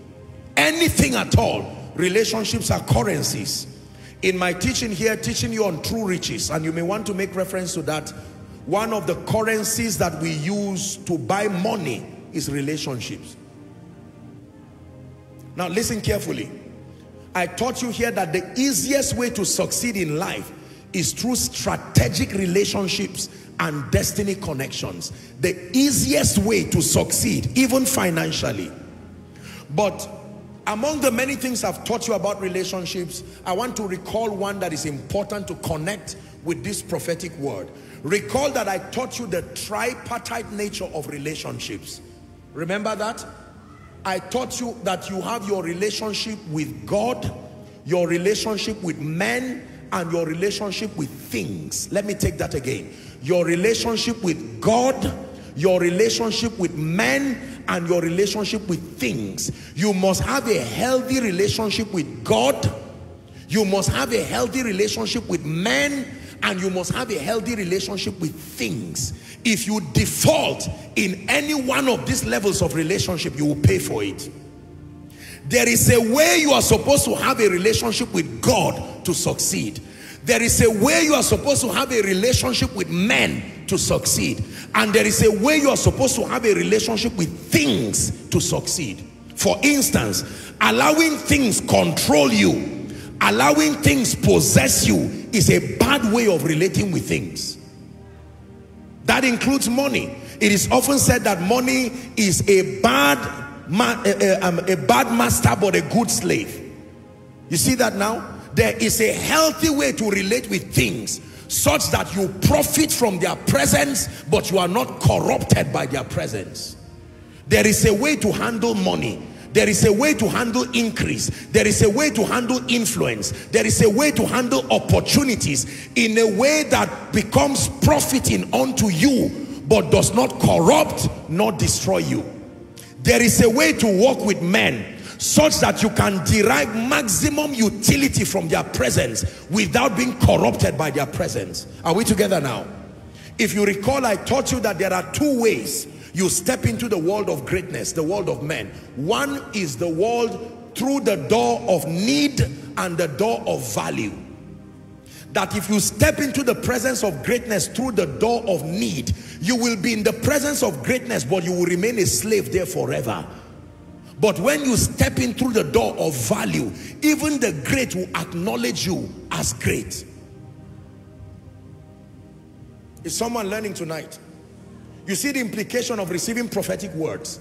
You don't just jump and celebrate. You understand the implication, and then you will see the results, because God is not a man that he should lie, nor the son of man that he should repent. If he has spoken on his own part, he's ready to do it. But it is your receiving, aligning with prophecy and engaging it by faith. That's what delivers to your table.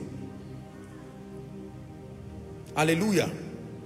I taught you that your relationship with God gives you access to wisdom and favor.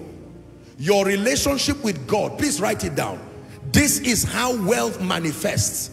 Your relationship with God gives you access to wisdom and favor. Please write that down. Your relationship with God gives you access to wisdom and favor.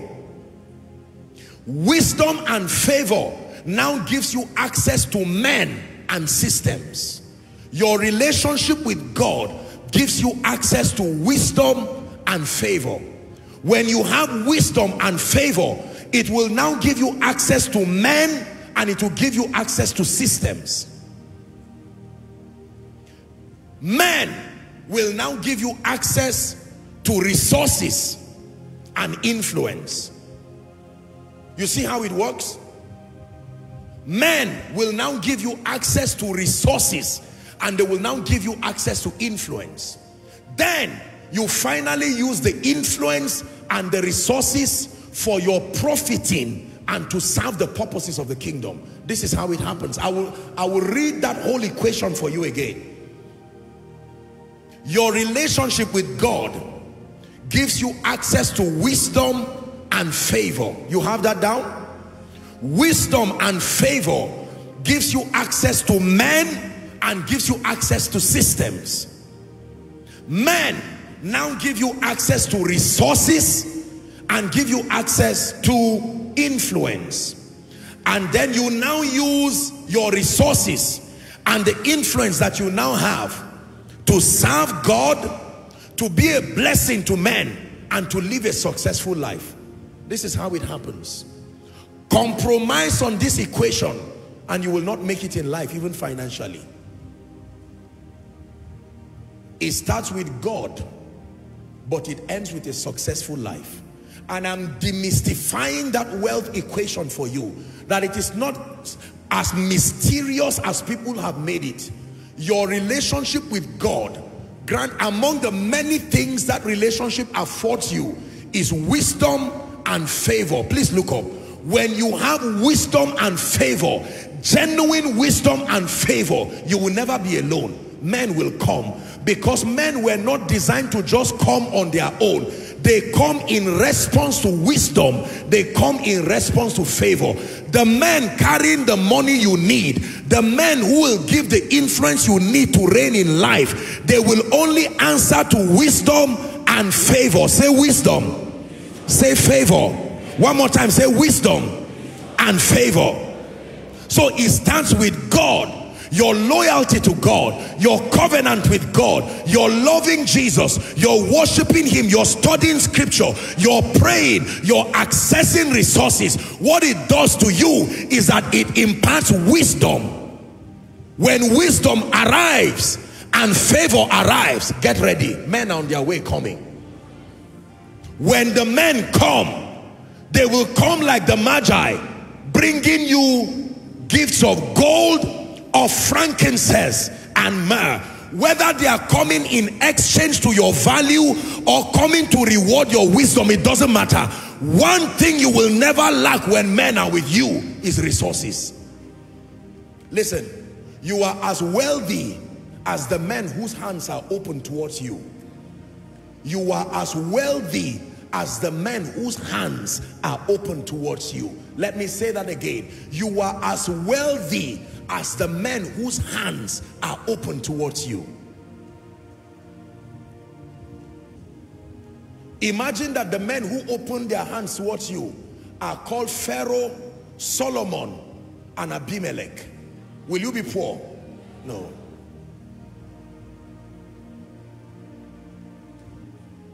Your relationship with God, purified motive, loving Jesus, understanding the purpose of abundance, the purpose of kingdom wealth, understanding the purpose of the blessing of the Lord, all together imparts upon your life, among other things, wisdom and favor. When you carry wisdom and favor, you become a living magnet. You will attract men. I tell you, get wisdom and get favor and remain inside a hole. Men will come and meet you there. The moment you see men coming to you, listen please, once you see men coming, know that with men are resources. Please look up. There was the wisdom of God that was in the prophet Elisha. Am I right on that? When Naaman had, who looked for who? Naaman was a captain of the Syrian army, but he wanted to go and meet Elisha at the recommendation of the slave girl. Question: when Naaman became healed, did he carry gifts to go back? That is always what happens in the presence of wisdom. The greatest corporations in the world, the Facebooks, the Instagrams, is a business of numbers. The reason why they are wealthy to the capacity that they are today is because the little bit you are bringing is multiplied across the billions of the people on earth. Numbers. You are as wealthy, I will tell you again, as the men whose hands are open towards you. It is an irrefutable strategy. Look up please. This is my phone. I'm holding a mobile device on my hand. What made the company that produced this mobile device billionaires in dollars? Is it that they were the most creative in the world? No. But they spread their products to men, many enough. Many people wanted their products enough. Why do you produce something very exceptional and then spend money advertising? Who are you advertising to? The men who will buy the products. Your relationship with God brings you wisdom, brings you favor. When wisdom and favor rests upon your life, watch this koinonia, listen to me. It brings you resources and also brings you influence. Are we together? When you have resources and influence, then you can now use it to serve the purposes of the kingdom, to become a blessing to many like you covenanted with God, and to live a successful life. Show me anybody who has prospered in the kingdom, prospering with the dignity of kingdom integrity. You will see this formula. It started with God. God imparted wisdom upon Solomon, and with that wisdom came favor, and Solomon's wisdom and favor attracted people and attracted the kings of the earth. Now he had enough resources, and one day he built God a house. You always see the pattern. That means you can reverse engineer this thing I just said to explain why your hands are empty. That means if your hands are empty, it is because enough men have not opened their hands. And if enough men have not opened their hands, it is because wisdom and favor has not drawn them. And if wisdom and favor is lacking, you go to God. Does any man lack wisdom? He says, let him go to God that giveth. You want to prosper? I have shown you a key that converts this prophecy. Father, I thank you because you are the giver of wisdom. Are you saying that it's unwise to ask God directly for money? He can be faithful, but this is the equation. This is how it comes. You don't just say, oh God, please give me money now. Is it that you are not? That's not how it works. Now, a miracle can happen to solve an immediate problem. But let me tell you classically, God answers people's wealth problem by giving them wisdom and favor. Wisdom and favor attracts men. Men come with resources and influence. Once you have that, it is called financial dominion, because you can repeat the cycle again. For as long as your relationship with God. Now, if you are Satan and you want to make someone poor, what will be the greatest point of your target? It's not man, it's the person's relationship with God. Whatever I can do to cut you from receiving wisdom and favor, I've done you a disservice as far as becoming prosperous is concerned. Now, are you saying that true prosperity should not make you leave God? Does this make sense to you now? True prosperity does not make believers leave God. It's a lie. It's a system of the world that tries to bypass this formula.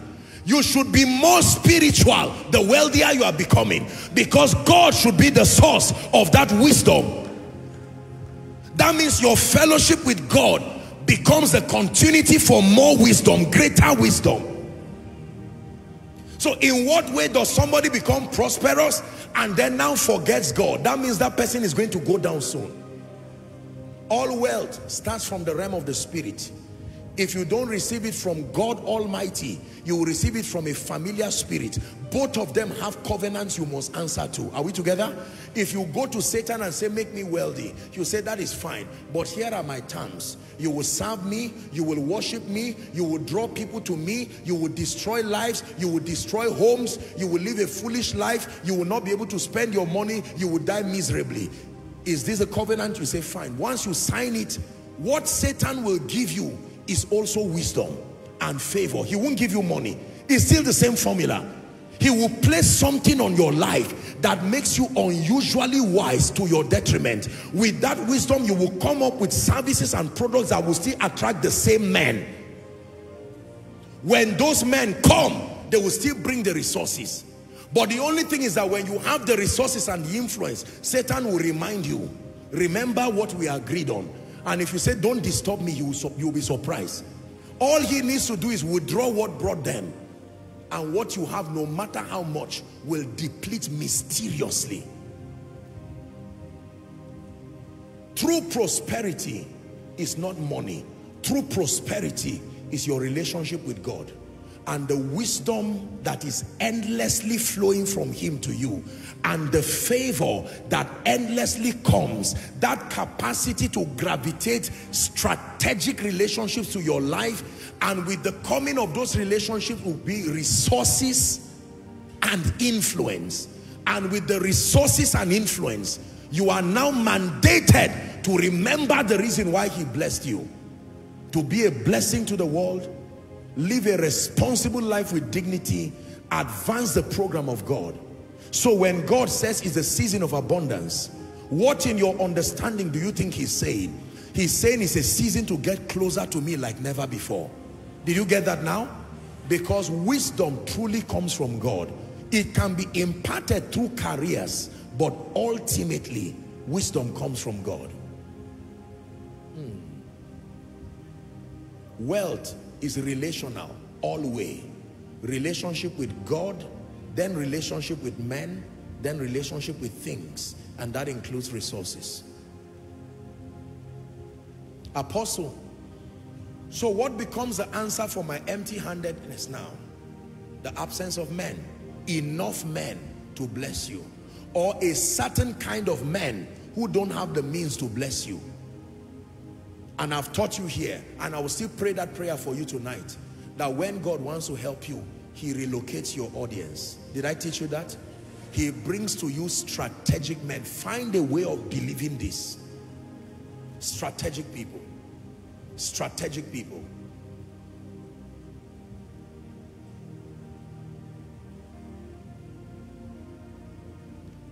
For the lack of this simple understanding, there are believers praying foolishly. There are believers going around in circles and wondering why they are not prosperous. Regardless what happens, they respect things more than men. For most believers, all that is in their mind is the arrival of naira and kobo and pounds and dollars. It doesn't work that way. How do you know you need wisdom? Because nobody is around your life to drink of that wisdom. That means you don't have it. I tell you the truth, wisdom and favor is so scarce. When you carry that grace, you will never be alone. Men will look for you. You don't have to be a preacher. You can be a banker. You can be a graduate. The moment you carry genuine wisdom, wisdom that can solve problems, wisdom, oh, that there is oil and treasure to be desired in the dwelling of the wise. There is treasure to be desired in the dwelling of the wise.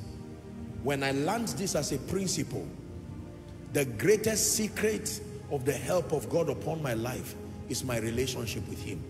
Now, I don't seek him just because I want wisdom. I love him for who he is. But you see, it's impossible to strengthen your intimacy with God and not have, among the many things that pour into you, ever increasing wisdom. And as that wisdom keeps coming, his favor keeps resting upon you. You know what happens? Men will keep coming, and those men will not come empty. Even if you are a baby, they will not ask you how old you are. They will not ask you whether you are male or female. They will not ask you whether you are Igbo, you are Yoruba, you are Hausa, you are American, they will not ask you that. No. Genuine wisdom defies all those sentiments. And when it comes, with it will come resources. Limitless resources. Resources as many as the men that come. Please hear me. The multitude of men is also the multitude of wealth.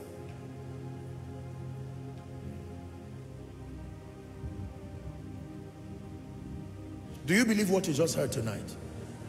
When God tells us that we're stepping into a season of abundance, let me help you make sense of what this prophecy is, and then we'll pray. Number one, it means like never before you should get closer to God, because he's the fountain of wisdom. He's the only one who can give men wisdom, and he's the only one who is the true source of favor. When wisdom and favor rests upon you, men will come. They will come in their numbers. They will come from different nations. You don't need to travel around the world to meet the men who are holding the resources that are yours. You just need to be valuable. I wish I had the time. I would have shown you what happened between the widow in Zarephath and Elijah. When the brook Cherith had dried, God told him to go to Zarephath. He says, I have commanded a widow to feed you. I have commanded a widow to feed you. I have commanded a widow to feed you. When he got there, the woman did not sound like she was commanded. And the man said, you know what? Since I am here now, I have come with value. Your relationship with me is why I will not die, but my relationship with you is why you will live too. Your oil will not be spent, your flour will not be spent all through the period of famine. And in return, she kept cooking the oil, the food that will not be spent, and both of them benefited. Wisdom brings men. Wisdom brings men. Favor brings men. With the coming of men, you will always find resources. Therefore, if your hands are empty, what you should pray for is not money. What you should pray for is the wisdom and the favor to the degree that can draw strategic men. The Bible puts it this way: Gentiles shall come to your light. Koinonia, hear me. It says kings. These are the people you are looking for. Kings. Kings don't come to your light. Kings come to the brightness of your rising. The brightness, the excellency of that wisdom.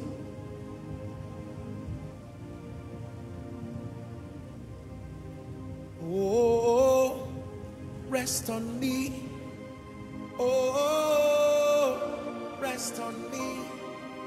Oh, rest on me. Spirit of wisdom. Oh, rest on me. Oh, rest on me. Oh, rest on me. Spirit of wisdom, rest on me. Look at me. I hope you know that the same way a man receives wisdom, a business can also receive wisdom. A ministry can also receive wisdom, receive favor. And the same thing that happens to individuals will happen to the business, will happen to the ministry. The same way a man can receive wisdom, receive favor, men will come to that man as a single entity, bringing gold, frankincense, and myrrh. A ministry can receive wisdom by the same principle of intimacy, by the same principle, access favor. And the same way men come to the person is the same way men will come to the vision and bring to that vision resources. So you don't just pray and say, Lord, bring money to run this church. That's not how it works. It starts with intimacy. Intimacy brings wisdom and favor. Favor attracts men, then graduates the men to quality men, then graduates them to kings, nobles, gatekeepers, captains of industry. And when they come, they give to match their level of growth. They give to match their level of growth. A billionaire will never give to somebody he loves and honors as a pauper. No, he will not do that. Are we together? If a billionaire considers you valuable enough to him, not that he's just doing charity, he considers you an asset, he will give to match his mindset. This is what brings acceleration. So in one day, you can have an allowance of decades because somebody with such mindset and such resources granted access to you. Now you may say, some of the people who give sometimes, they are not believers. Some of the people who come, they are not believers. God allows that because the earth is still him. It still belongs to him. Even if they went to the devil to get that money, provided you know it's evil money and you reject it, God will honor you. But you don't have the liberty to know how everybody made their money. That is the reason why when the money comes to you, you purify it with thanksgiving. This is what the Bible says. Which is the reason why it is dangerous to steal money in church. Yes. Dangerous to do what?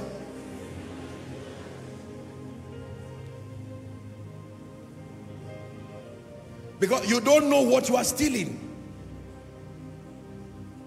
Someone may pray all the courses in his life and say, Lord, on this seed, let this thing rest. And that's the one you carried. Oh, rest on me. Oh, rest on me. Oh, rest on me. Spirit of wisdom, rest on me. I want to ask you a question. Are there men in Abuja? Are there men in Lagos? Are there men in Nigeria? Are there men in UK, in America, everywhere, including your village? Are there strategic men in Abuja? Are there strategic men in Nigeria? If God is the God of portions, your portion has been distributed. Listen to me. I want you to believe this. God is a God of portions. He said the increase of the field is for all, and that even the king is fed. You can explain your wealth. Even if the world's economy, they may not understand it. Wealth is not magic. It comes from men. If I become $1 billion naira richer, $1 billion richer, it came from men. The question is, if you get it by pointing a gun, you are a thief. It is still men you got it from. Every armed robber got his money from men. The only thing is that that relationship was not profitable because he pointed a gun at their head to collect it. Whether you are a thief, whether you are an entrepreneur, whether you are, God forbid, an occultist, is still men that the resources will come from. It is how it is gotten that glorifies God or otherwise. Men. In all you're getting, if you ignore men, don't pursue contracts and ignore men. You are making a mistake, because the person approving the contract is a man. What you need to pray for is say, Lord, give me wisdom, give me favor, favor enough to make anyone, including Cyrus, to want me. How many of you know that wealthy people also have a need, and everybody's need is his point of contact? The rate at which we chase people for money, God never, I've told you, wealth is not something you pursue. You attract it by who you are becoming. The excellency of the wisdom of God at work in your life. If I prosper today, it's not because I'm a preacher. No, if I prosper today, it's because I have received by mercy wisdom and favor that is applicable to enough men, and those men can gravitate towards me, and in honor to that wisdom, whether sold or dispensed freely, they will honor it. And if those men are sufficient enough, I will not beg for bread. Are we together? Listen to what I'm telling you.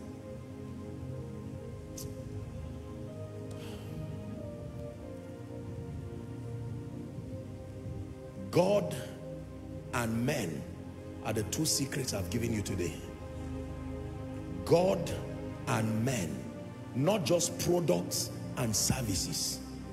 Respect whoever taught you what they taught you, but ask the person whether he's rich first. God and men are the greatest secrets I know to wealth.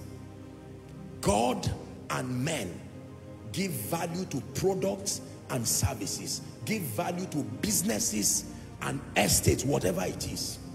God and men are the secrets. If I was solving all my discussion as a mathematical problem, at the end of all of that, I will remove all the variables, and the only two that will be left is God and man. The heaven of heavens belong to the Lord, but the earth has he given to the children of men. Every other variable is almost inconsequential.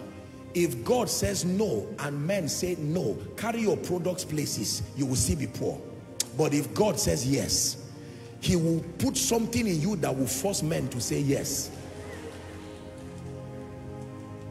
The greatest secret I know, the greatest secret to wealth are strategic relationships. But it does not come by chasing people. We used to call it those days friend for food. People who just look for a rich person and inconvenience them. It doesn't work that way. You attract strategic people by displaying the excellency of the wisdom of God. Are we together? And that includes those, you know, we say it a lot in church that the wealth of the wicked is laid for the righteous. It will not happen just by you folding your arms. God will give you wisdom. Wisdom that dumbfounds principalities and powers. Wisdom that is needed even in the Babylonian camp. They will search for men with that kind of wisdom and not find it. And they will come to you to entreat your favor. And when they come to you, like Naaman, they will not come empty. If Elisha was hungry, he would have collected the gift from Naaman. Elisha said, no, you go. Look at what Elisha told the woman in Shunem. He said, what should I do? Should I talk to the king for you? I can talk to the king. King, attend to a woman here. And if you say, prophet, I ignore you, you will see what the wisdom of God can do. She will also hear by this time tomorrow. And that king will leave that place quietly. Are we together? This explains the wealth of many in the kingdom. I'm saying it again. If your wealth is by crook, by bribery and corruption, it will not fit this equation. But if it is with the dignity of kingdom integrity, don't tell me it did not start with God. Wealth does not start with ideas. Kingdom wealth does not start with ideas. Business people, I respect all that you have learned, but I submit to you by the authority of scripture. Wealth does not even start with business. It does not start with investments. Wealth starts with your relationship with God. From that relationship comes the wisdom and the favor. It can translate to quality investments. The investment will come as an advice from a man. Whatever you are doing, it is still men. You just carry this equation and go and work wonders with it. God and men. God and men. They will give value to ideas. God and men will give value to estates. God and men. Someone, God can give you a wisdom now to build an estate, and before you finish, a strategic man will come and say, my company wants to put in 50 people, and you just build the estates. You already have occupants. That one is not an idea. It's favor that has come from men. Men. Men.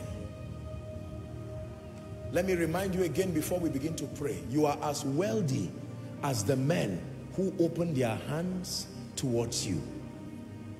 Either they open their hands to transact with you. When you call someone a contractor, who is a contractor? A contractor is not just one who builds roads or supplies. A contractor is one who needs favor with men first. Your tractor will remain there until men give you access. Am I right on that? So Satan has suggested various ways of attracting men. Bribery, corruption, going to the herbalist, all of these are unnecessary. God's superior ways to stay with him, and he will grant you wisdom. The wisdom would direct you on what to do. The wisdom would direct you on how to relate with those men well. I've taught you relationships. You can be in the place of prayer with God, and God can tell you, buy a pack of wine, go and greet this man. That is the wisdom for your next level. It may not be applicable to everybody, but it came in the place of prayer. Just when you are going to greet the man, that's when your destiny helper just came to see the man too. And they'll say, aha, this is the man that I told you. This man can build. And the man will look at you and say, I don't know what is, can you take a contract of 10 billion? Will you be able to do it? Take 5 billion to mobilize you first. And someone will see you and say, no, this guy must have gone somewhere. The person is right. You went somewhere, truly.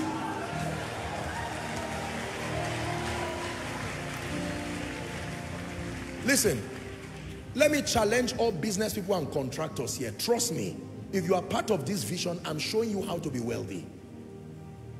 Leave all those contract papers in 1 minute and take a day or two.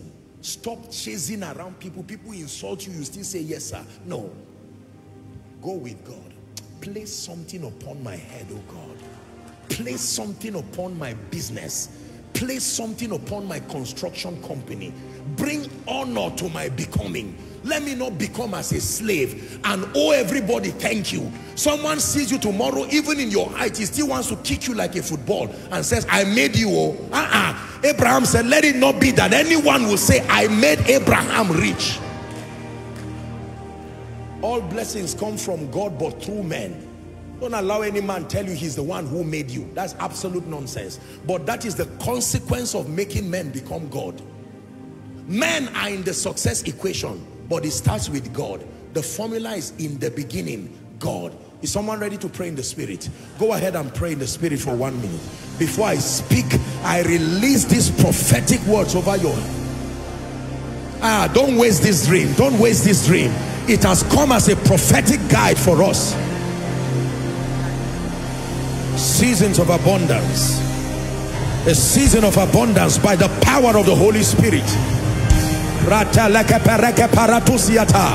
Abundance of grace, abundance of resources, riches and wealth, empowerment and supplies, for the sake of the kingdom, for the sake of God's program, for the sake of your dignity. Someone pray. Take a minute to pray. God is not a man that he should lie. God is not the son of man that he should repent.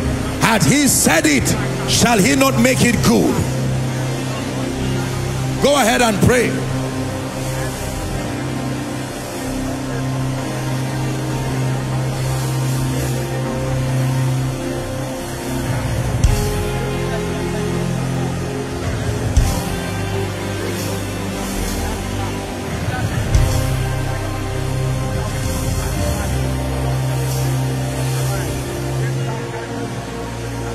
There are kings, there are kingdoms, there are mountains and there are thrones, but only Yeshua will reign forever. To his kingdom there'll be no end.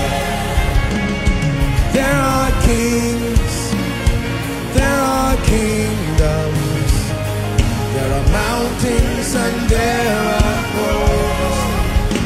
Only Yeshua will reign forever.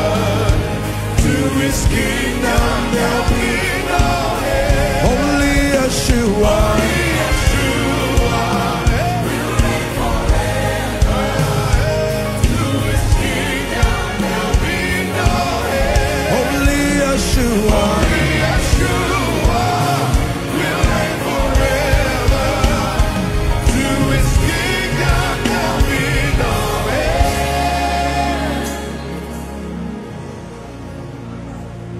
In the name of Jesus, in the name of Jesus, in the name of Jesus, I made a covenant with my destiny that I will never be poor, that I will not serve God in poverty. Not when I found this.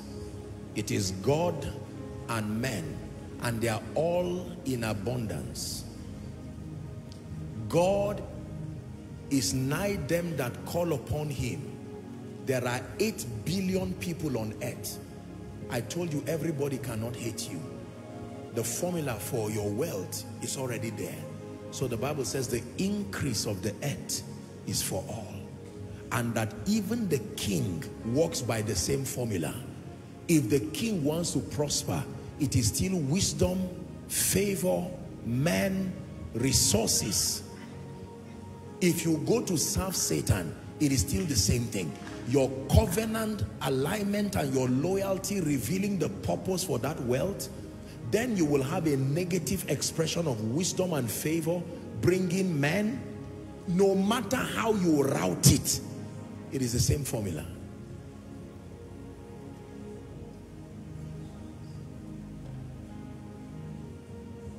So, you now understand what men like God's servant Bishop David Oyedepo will say, that God said, get down and make my people rich. Now, many people have misunderstood it, but I understand it to mean get down and become an agent of imparting wisdom and favor upon my people. Because when they have access to my wisdom, God makes you an agent of blessing men, not just by making you a businessman. He makes you a custodian of the wisdom of heaven, a custodian of the favor of God. You should never be under this grace and struggle financially, because these virtues by the Spirit, this wisdom and favor, are in abundance. Try to believe what I'm saying. Believe that I love you enough to not deceive you. So as I pray now, know that God took you from home and brought you here to receive a higher dimension of wisdom, to receive a higher dimension of favor, and you now know what to watch out for from a financial standpoint. That when wisdom comes upon you, when favor comes upon you, what becomes your next prayer point? Lord, give me discernment, because I know men are coming. Let me not abort prophetic seasons.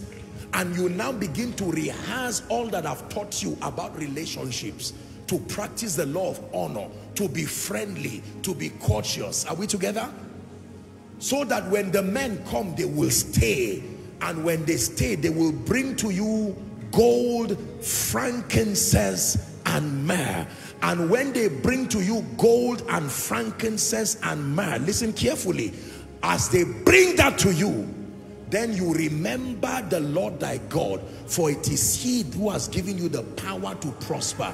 You will not brag around and make a lot of noise, because before you started the journey, your agreement with God is that his blessing upon you will not distract you. You will still be on your knees as a billionaire. You will still be on your knees as a giver to the work of God. Only Yeshua will reign forever. To his kingdom there'll be no end. Look at me. Now you know how Solomon prospered. God did not give him gold. He loved the Lord enough and offered 1,000 burnt offerings. God came to him in the night and said, Solomon, what should I give you? And Solomon said, I'm a young man. Grant unto me an understanding heart to know judgment. And God said, you are wise. Who taught you this? You did not ask for the life of your enemies, because your enemies are not the only hindrance to your going forward. It is principally wisdom. And he said, because you have asked this and not the life of your enemies, I have given you this. As soon as Solomon got up, the first manifestation of wisdom was judging the case of 2 harlots. The story spread round. Kings started coming. The Bible says they came to learn the wisdom of Solomon. Who is this man? And they came with treasures. If you knew Solomon in January 2024, by May 2024, with the spirit of wisdom, you may look at him and say, what get rich quick did you get into like this? I told you, I don't believe in get rich quick as a scam, but my God, God can give you acceleration by wisdom. How about favor?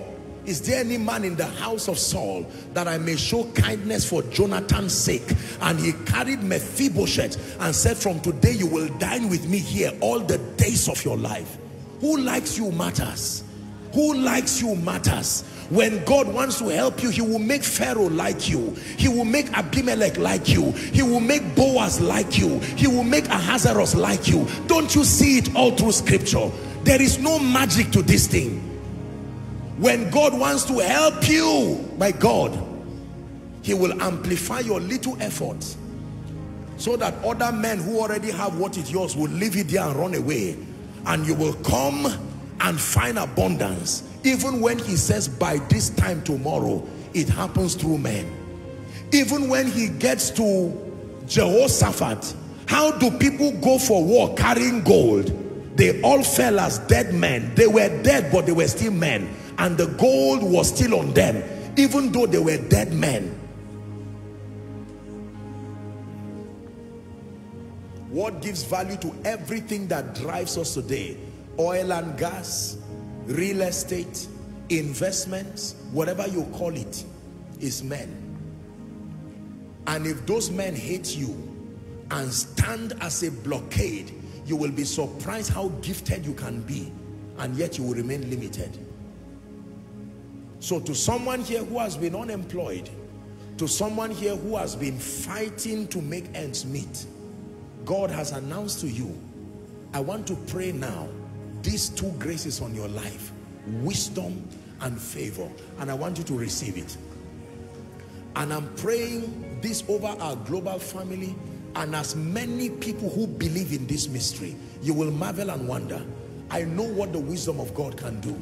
I know what his favor can do to an individual, to a ministry, to a people. Can I pray for you now? Oh, rest on me. Oh, rest on me. Oh, rest on me.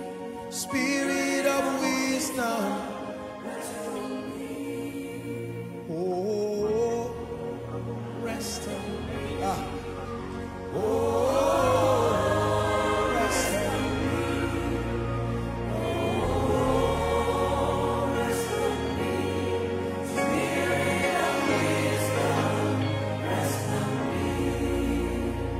Father, when you send a word to Jacob, it is so that it be lightened upon Israel.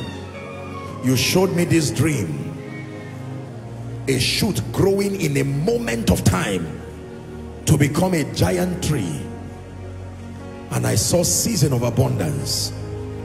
Lord, we receive as a ministry your prophetic word, as individuals, as a ministry, as all the businesses and all the value-adding services connected to this vision.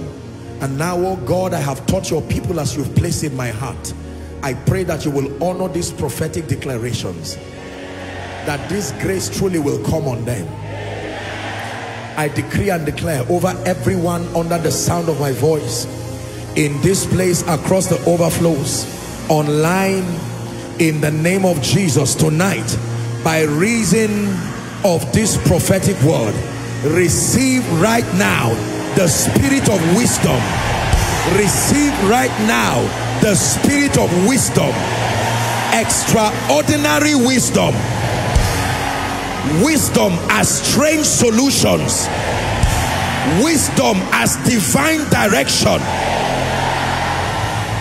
wisdom as the capacity to speak right, to say what needs to be said in the presence of your helpers. Wisdom as capacity upon your mind to think productively. Receive it in the name of Jesus. For everyone who has struggled financially, as an individual, as a ministry, as a business, as a believer, as a family person, I decree and declare, wisdom bails you out of pain and shame. Wisdom bails you out of pain and shame. Wisdom bails you out of pain and shame.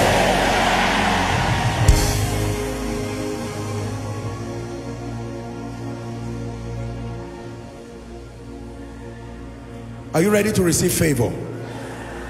Father, this grace that you have placed upon men, called favor, that can draw kings, that can draw nobles, that can rearrange a platform to honor a man. upon everyone who is here. Let that grace rest upon you now.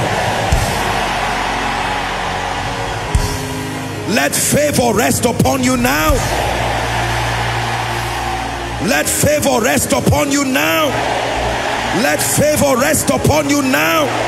Let favor rest upon you now. In the name of Jesus. And by this impartation, all the men, whether you call them business partners or destiny helpers or announcers or whatever it is, in whatever capacity, I gravitate them towards your life. I gravitate helpers towards your life. I gravitate the wealthy towards your life. Helpers of the war, may they find you. May they bless you. May they find you. May they bless you. May they find you. May they bless you. May God use them to lift you. May God use them to announce you. I say it again, may God use them to bless you. May God use them to announce you. In the name of Jesus.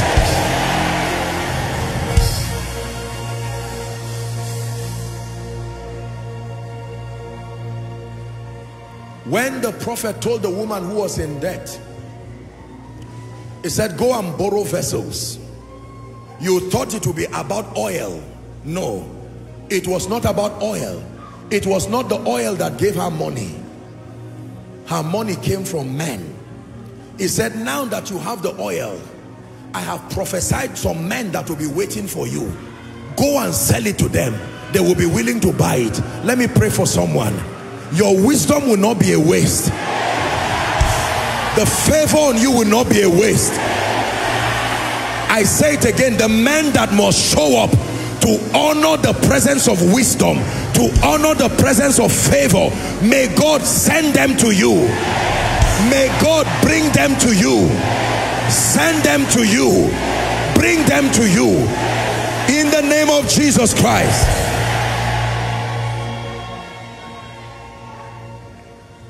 And when those men come, may God work upon their heart to open their hands financially towards you. May God work upon their heart to open their hands financially towards you. Hear me again. May God work upon their hearts to open their hands financially towards you. In the name of Jesus Christ.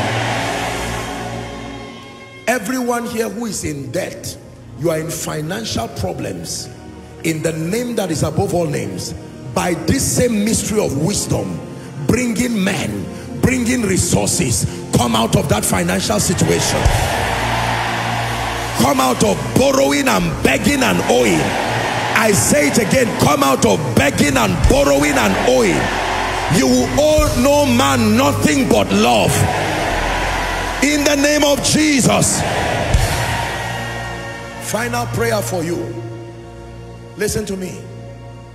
Covenant wealth, kingdom wealth, like I've taught you, is hinged on your vowing before God that everything he brings to your life will be for your comfort, his kingdom, and the world around you. Your comfort, his kingdom, and the world around you. Your comfort, his kingdom, and the world around you. By this agreement, when you step into it, God can be free to release to you now whatever comes, because he knows it will not destroy you. I'm praying for you.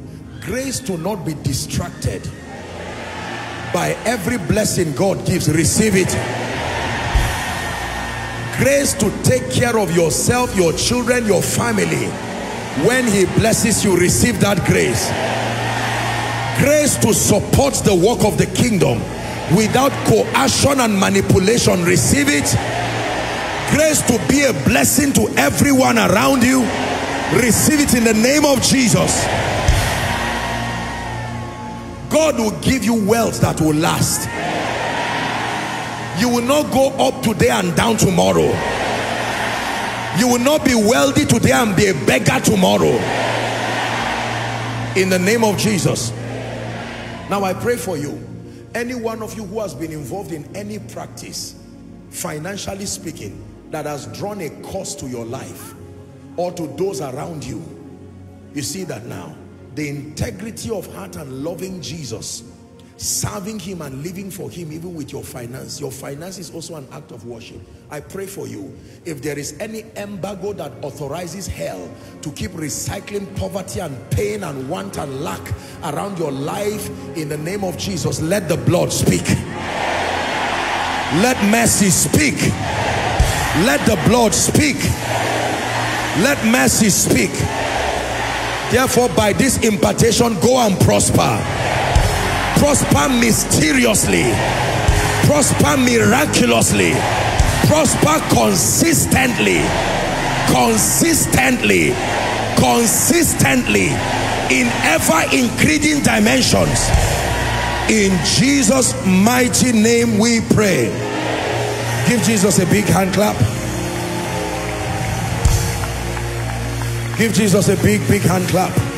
It's a new season for you. It's a new season for you. In the name of Jesus. Hallelujah. Please, when you go back home, listen to this message again. Discipline yourself. Get it again. Put on your earphones. Listen. Perhaps you may want to take a day to fast. Listen to it again. Open up your heart and walk yourself, glide miraculously, mysteriously into the wealthy place. Thou hast caused men to ride upon our heads. We walk through fire and through water, but thou broughtest us into a wealthy place. Can I do the altar call down very quickly? We spoke about finances, but it all ends with Jesus, because it's all about him and his kingdom. Lend me your attention for 1 minute. You are in this place and you heard this word, and for you, while I was speaking about abundance and God's prophetic word, what you were hearing is a cry for a deeper, greater, richer, more rewarding and more satisfying relationship. It is never too late to make it right with Jesus. I want to give someone who came to church tonight an opportunity to make it right with Jesus. Perhaps it's the first time you may be making that decision, or you want to rededicate your life. You're saying, Apostle, I don't want this meeting to end today without an opportunity to make it right with Jesus. Wherever you are, I'm going to request that you pick your bags, your Bibles, whatever you came to church with, very boldly. Be the first to come. Leave your seat and come and stand right in front of me. And please clear the way for those who are coming. Let's encourage them as they come. Come. It all starts with Jesus. Starts with your relationship with him. Come. Keep clapping, Koinonia. God bless you. God bless a brother coming. God bless a sister coming. God bless a potential kingdom giant coming. Keep clapping until they come. Please, if you are coming, make haste and come very quickly. God bless you. It's a new season for you. For you, it's not only a season of abundance, it's a season of light, it's a season of deliverance, it's a season of restoration. Jesus is calling someone. Let's appreciate them as they come. God bless you. Thank you for the courage to have come to Jesus.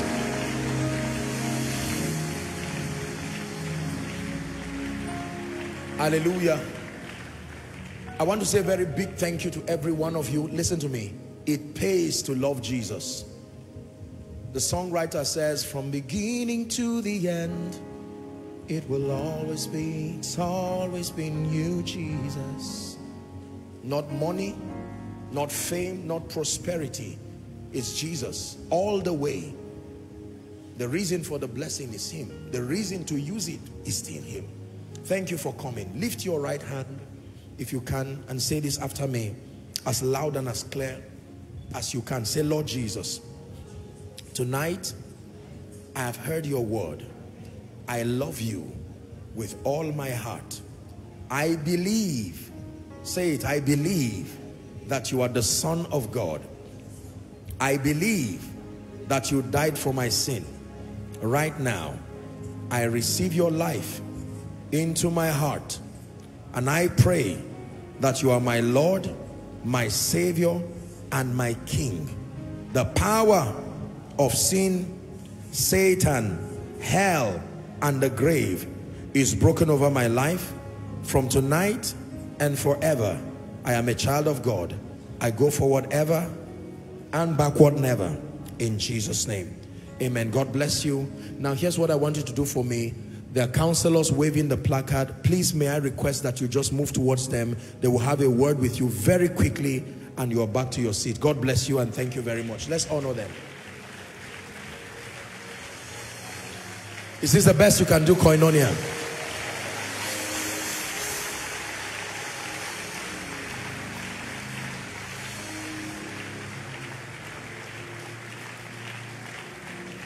Hallelujah. Praise the name of the Lord. Do me a favor, everyone. Please, I want you to listen to this message again. I'm insisting. And then I want you to look for somebody you know needs to hear this word. Perhaps it's a businessman. Perhaps it's some father. Perhaps it's some mother. Invite them to listen to this, so that you will even demonstrate by doing that your intention to see that everybody around you gets blessed. I pray that God will honor you in Jesus' name. Please arise as we wrap up the service for tonight. Have you been blessed? May your week be blessed. Shout a believing amen. I decree and declare that his hand is strong upon you. This prophetic word begins to speak over your life from tonight. Next week is your turn to testify. In the name of Jesus Christ. You will be an embodiment of the abundance of the Spirit. And you will not only prosper, you will bring many into that reality. May my God bless you. You are a well-watered garden. I call you Beulah. I call you Hephzibah. In the name of Jesus Christ. Together let's share the grace of our Lord Jesus Christ, the love of God, the sweet fellowship of the Holy Spirit, rest and abide with us now and forever. Amen. Surely, all the days of our lives, as we dwell in the house of the Lord forever and ever. Amen. God bless you. Please greet someone and tell them you are in your season of abundance. Walking in abundance, moving with the speed of the Holy Ghost. I am favored. I am walking in abundance, moving with the speed of the Holy Ghost.